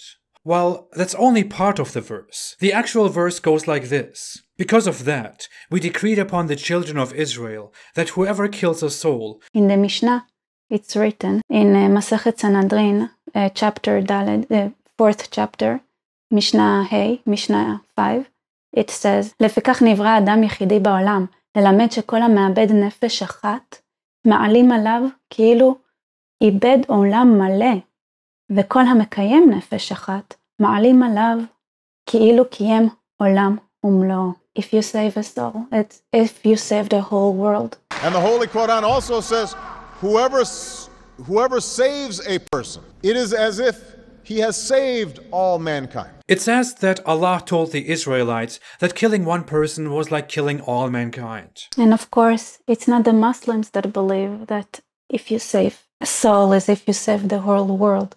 It's the Jews that believe that. The Jews. And it was told to Israel and written to Israel, and it was not God who said that, but the rabbis of Israel that teach that the Cain and Abel story and the creation of man as one person is there to teach us that killing a man as if it is the same as killing a whole world, because out of one person, a whole world can be created. As the Holy Quran tells us, be conscious of God and speak always the truth. So originally, I didn't really I wanted to stay away from going to private people. But there is something, I couldn't resist, okay? I couldn't hold myself. Anyway, so about Obama, right? I don't get it. Why does he represent the African-American population in the United States? He was never a slave. His dad came from Kenya on a scholarship or something and left his wife and 2 little kids. And then he got a random white woman pregnant. And even though it says that his mom's family resisted their marriage and everything because, I don't know, he was black and she was white. Maybe they resisted it because he was an asshole. He left a woman with pregnant to pursue his career and found another one. He sounds awful, really. Anyway, he was not a slave. Maybe his dad traded with slaves in their past, right? Who knows? Who knows? It was not just because he's tanned, just because he has darker skin, doesn't mean he went through the same story. So he's just a privileged person that happened to be a little bit darker. So I don't know why he represents Black Americans. That's it. I'm saying that. That's it. All right? He's definitely a supremacist. That's for sure, though. That's the brilliance of intellectuals, that they can use words in such a malleable way that they can. Obama has an absolute talent for saying things that make no sense, but not only sound plausible, but inspiring. Before President Obama departed for Israel earlier this year, he took time to consult with Mohammed Majid. Majid has reportedly become a trusted administration advisor on issues ranging from immigration to counterterrorism policy. White House officials have praised Majid's organization, the Islamic Society of North America, or ISNA, as a pillar of the American Muslim community. But according to one analyst, ISNA's agenda is anything but mainstream. We also know from the Muslim Brotherhood's own documents that this is a Muslim Brotherhood front, where they state it explicitly in one of their 1991 secret memos. Ryan Morrow works for the Clarion Project, an organization dedicated to exposing radical Islam. He told CBN News that internal Muslim Brotherhood documents captured by the FBI name ISNA as one of 29 American Muslim organizations with ties to the Muslim Brotherhood. The Muslim Brotherhood in Egypt was a threat for a really, really long time. It blew up completely once Obama got into power because Obama is a Muslim sympathizer, if not a Muslim himself, okay? Let's put it on the table. He removed all those leaders that kept those bubbling feelings suppressed. Gaddafi, Libya is in a horrible state. He didn't really manage to do that in Syria. And in Egypt, he brought down Mubarak, who was a great supporter to the United States. And by the way, the Egyptian regime was very cooperative with the United States because of the threat of the Muslim Brotherhood. He removed Mubarak, and the Muslim Brotherhood was obviously elected, just like Hamas was elected in Gaza. This is what happens when you give democracy in those states that are heavily influenced by Islam. They want to expand. They want to grow because that's what they've been taught to do for the last 14,000 years or so, like a long time. Egypt managed to restore the secular government by taking over by using the army with a coup. So Egypt is back. Syria is busy. Libya is awful. Everything is falling apart. Obama and Iran almost has nuclear weapons. When Obama was in power, I remember I was serving in the army and I didn't understand. There was a real attempt to bring down the government in Iran, the Ayatollahs, and Obama showed zero support. He supported the whole Arab world when they tried to bring down their governments. But when the people of Iran tried to bring down the government of the Ayatollahs, the Islamic government that they had, that they still have and suffer from, Obama, where was he? Where was he? He said nothing. He ignored it. He pretended it didn't happen. Through the power of our diplomacy, a world that was once divided about how to deal with Iran's nuclear program now stands as one. Tom, will you sleep better tonight having heard that? I may take a sleeping pill so I can forget it. This man has diddled with Iran to the point where the military people are saying, you know, even if we decide to go in and bomb that place, they are so dispersed, so far underground, it's by no means clear that we can do it. The Parasitic Mind by Gad Saad. In it, there's a section in which the author presents research that analyzes the Islamic religion. Now, in the research that this book is citing, all the statements that contain Jew hatred were counted up and calculated, and it turned out Jew hate made up 9.3% of the writing. To put that into perspective, Mein Kampf by Adolf Hitler contained 7.4% Jew hate. That's less. You see, Muhammad was the first person who got insulted by the Jewish intellectuality, not thinking he's their kind of guy. And he was very mad, especially at the Jews, because every time he mentions Jews and Christians, Jews are first in that list. Jews, whatever religion, Christians. Jews, Christians, other religion. Jews, Christians, Jews, Christians. Always Jews first, because he really, really wanted the Jews to think that he's some sort of an intellectual.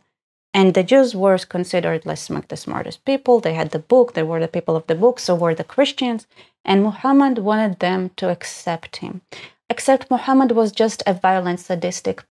When Jesus has brought to him the woman who was caught in adultery. And what does Jesus say when the crowd wanted to stone her for her sins? He says, "He who is without sin cast the first stone," and the crowd go away. Now, in the Islamic tradition, a very, very similar thing happens when a woman is brought to Muhammad and he has her stoned. So, history of Christianity, more bloody or less bloody if Jesus was more like Muhammad? I think everyone would say likely to be more bloody. The only thing that he was really good at was like robbing people and looting and burning. And yeah, so it was not a match.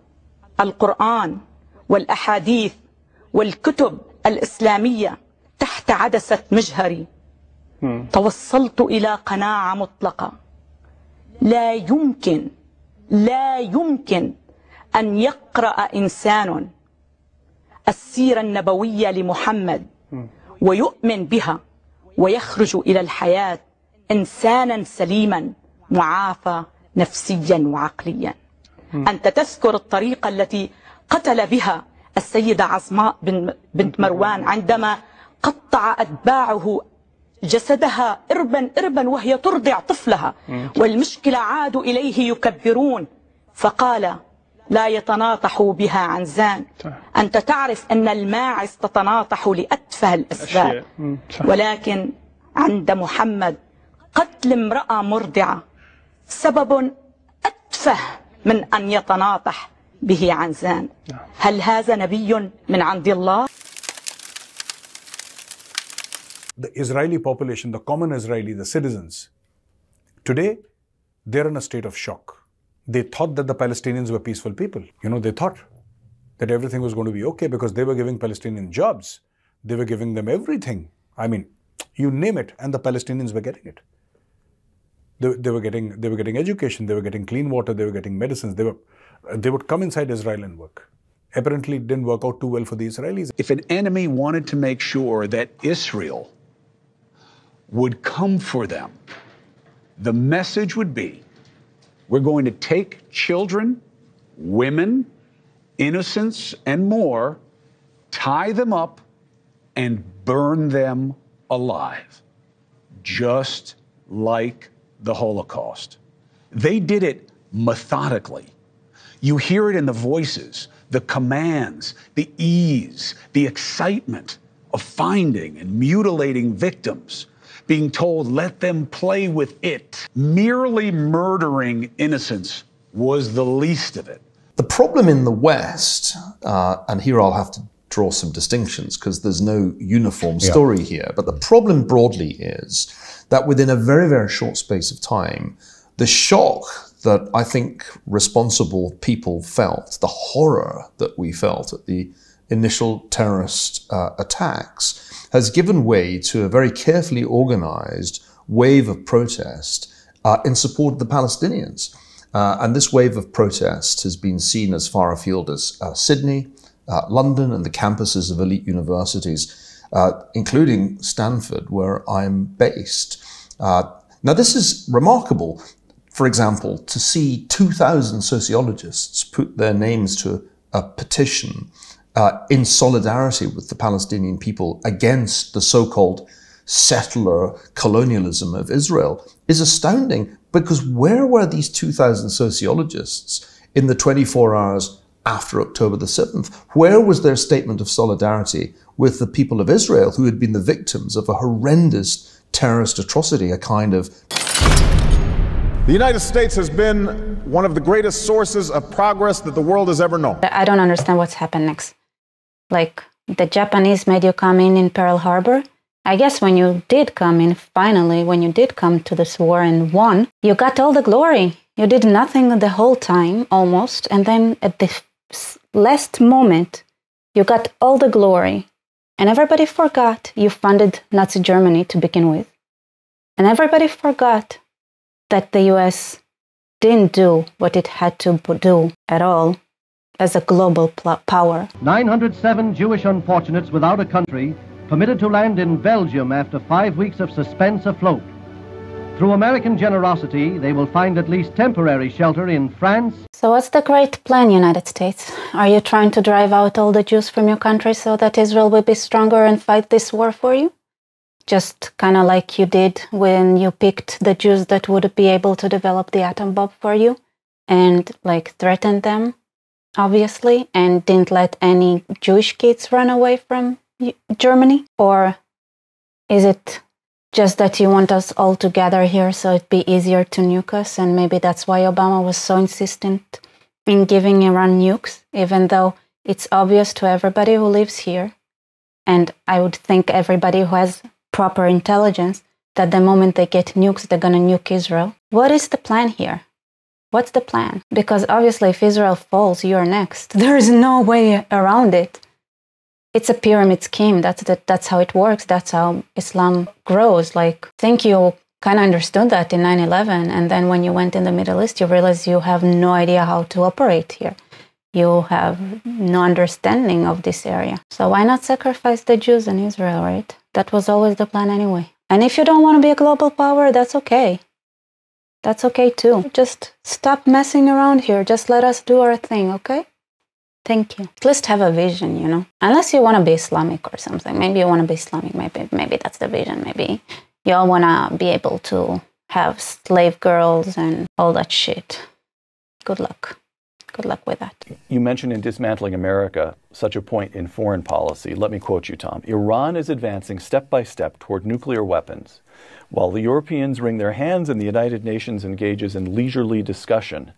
When Osama bin Laden has nuclear weapons, the choice will be between knuckling under and watching American cities blasted off the face of the earth. That is the point of no return, and we are drifting toward it. Yes. Close quote. And they'd better create the impression that they have more plans. Because they've covered themselves very well, because they have international conferences over Iran. They have resolutions in the UN. These are what I call elaborate ways of doing nothing. Saudi Arabia has indicated that the Israelis could fly over Saudi Arabia to get there.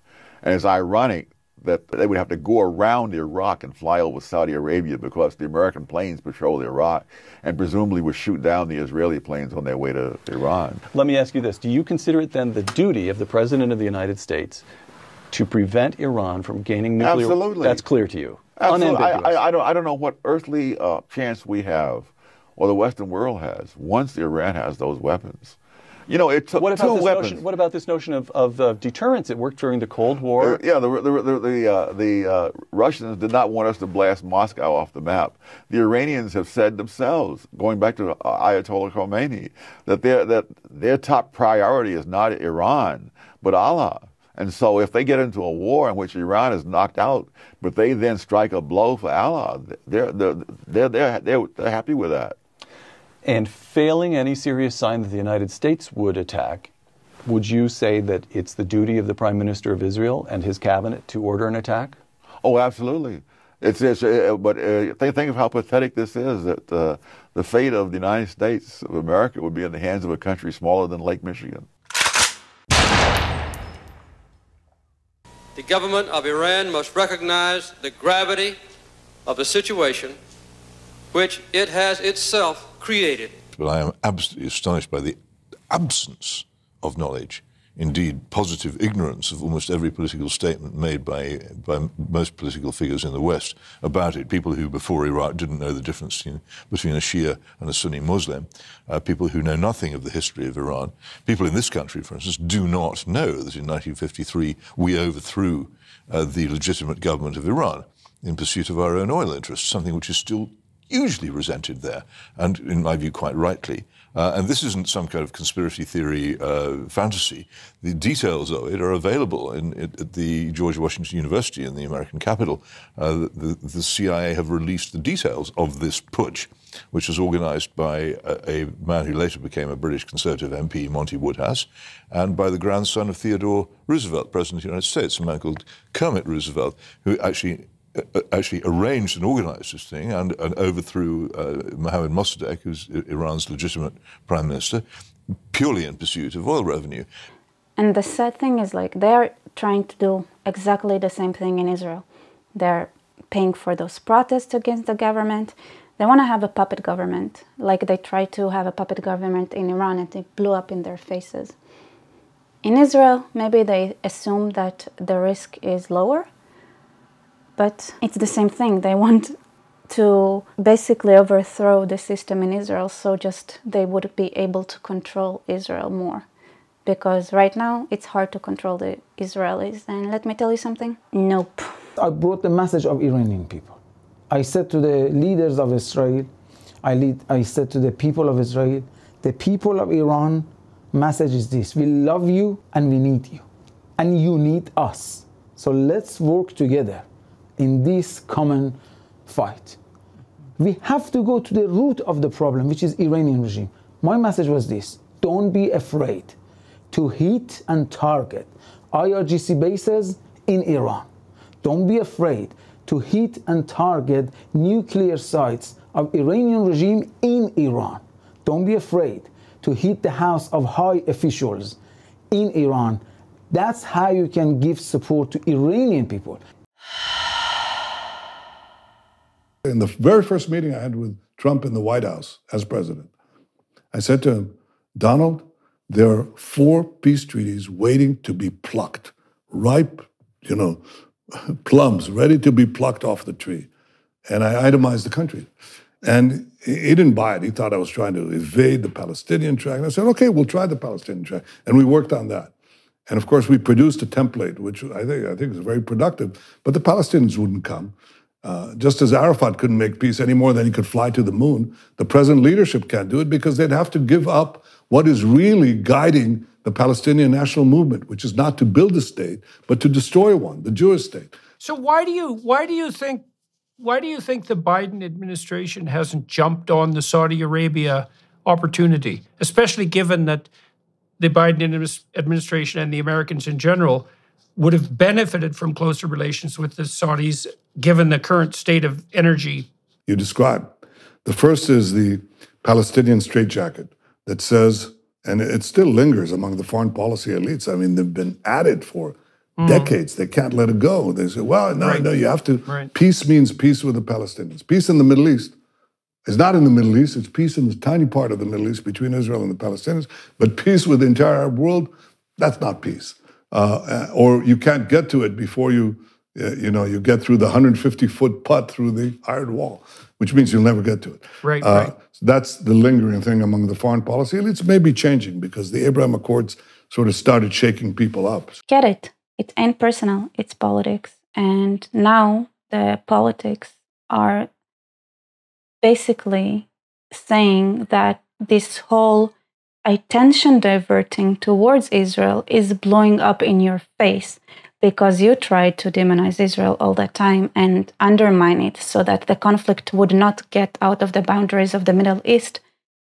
But that really now blowing up in your face because it's not a tool that is helpful to you anymore. Because once the people turn into Hamas supporters and Taliban supporters, I'm sorry, it's the same thing. Okay, Hamas and Taliban and everything, it's all the same. When the people turn to that, then that puts the United States in danger.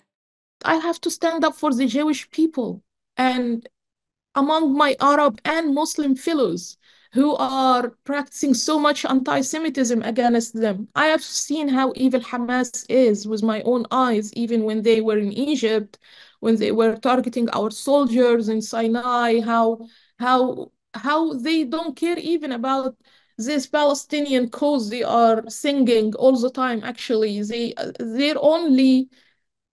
their only concern is their Islamic caliphate. So I know how bad these Islamists are. So I thought like someone should speak up.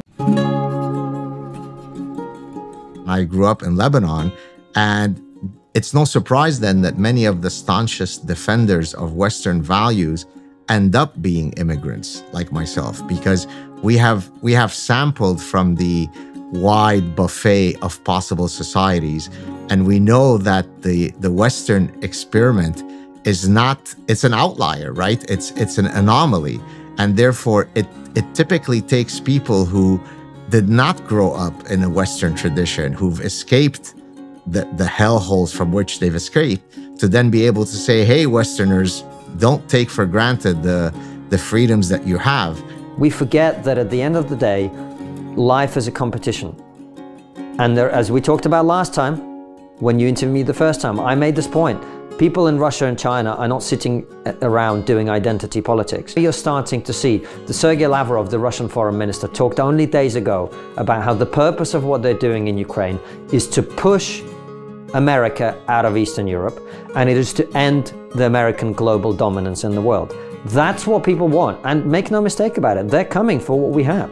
We don't live in some magical rainbow-colored world in which everyone wants to live happily and trade and whatever. Yes, that's part of it, but there are a lot of people in the world who just want what we have, and they're coming. And so if you look at many of the, think of Ayaan Hirsi Ali, right? 1989, we were at a crossroads. And so many different people within the international relations scholarship were trying to figure out what is the world going to look like. And the one man, Professor Huntington, who talks about civilization and culture, that they're going to clash, they're going to compete, that non-Western civilizations like China, like Russia, like Islam, they would somehow downplay their own differences and gang up on Western civilization. All of that is unfolding. How have we treated all of those other people who told us the truth? Look at this. There are 100,000 people 3 weekends in a row in London who are shouting. They're shouting, yelling, protesting for a genocide of the Jews. ما نراه من صراع على الساحة الدولية ليس صراعا بين الأديان وليس صراعا بين الحضارات، إنه صراع بين النقيضين، إنه صراع بين زمنين، إنه صراع بين العقلية التي تنتمي إلى القرون الوسطى والعقلية التي تنتمي إلى القرن ال21، إنه صراع بين الحضارة والتخلف، بين المدنية والبدائية، بين الهمجية والعقلانية، إنه صراع بين الحرية والقمع، بين الديمقراطية والديكتاتورية، إنه صراع بين حقوق الإنسان من طرف واغتصاب تلك الحقوق من طرف آخر، إنه صراع بين من يعامل المرأة كالبهيمة وبين من يعاملها كالإنسان. ما نراه ليس صراعا بين الحضارات، الحضارات لا تتصارع، الحضارات تتنافس. Not obvious that history will be kind to the good. It's not true. History has been kind to the bad. History has been kind to the worst people. I mean, Genghis Khan ruled a good chunk of the world for over a century and created horrible, terrible horrors. Rising anti-Semitism is rarely the lone or the last manifestation of intolerance in a society. Quite the contrary, it is often the canary in the coal mine for the degradation of human rights more broadly. See you. The end. Like, subscribe, comment.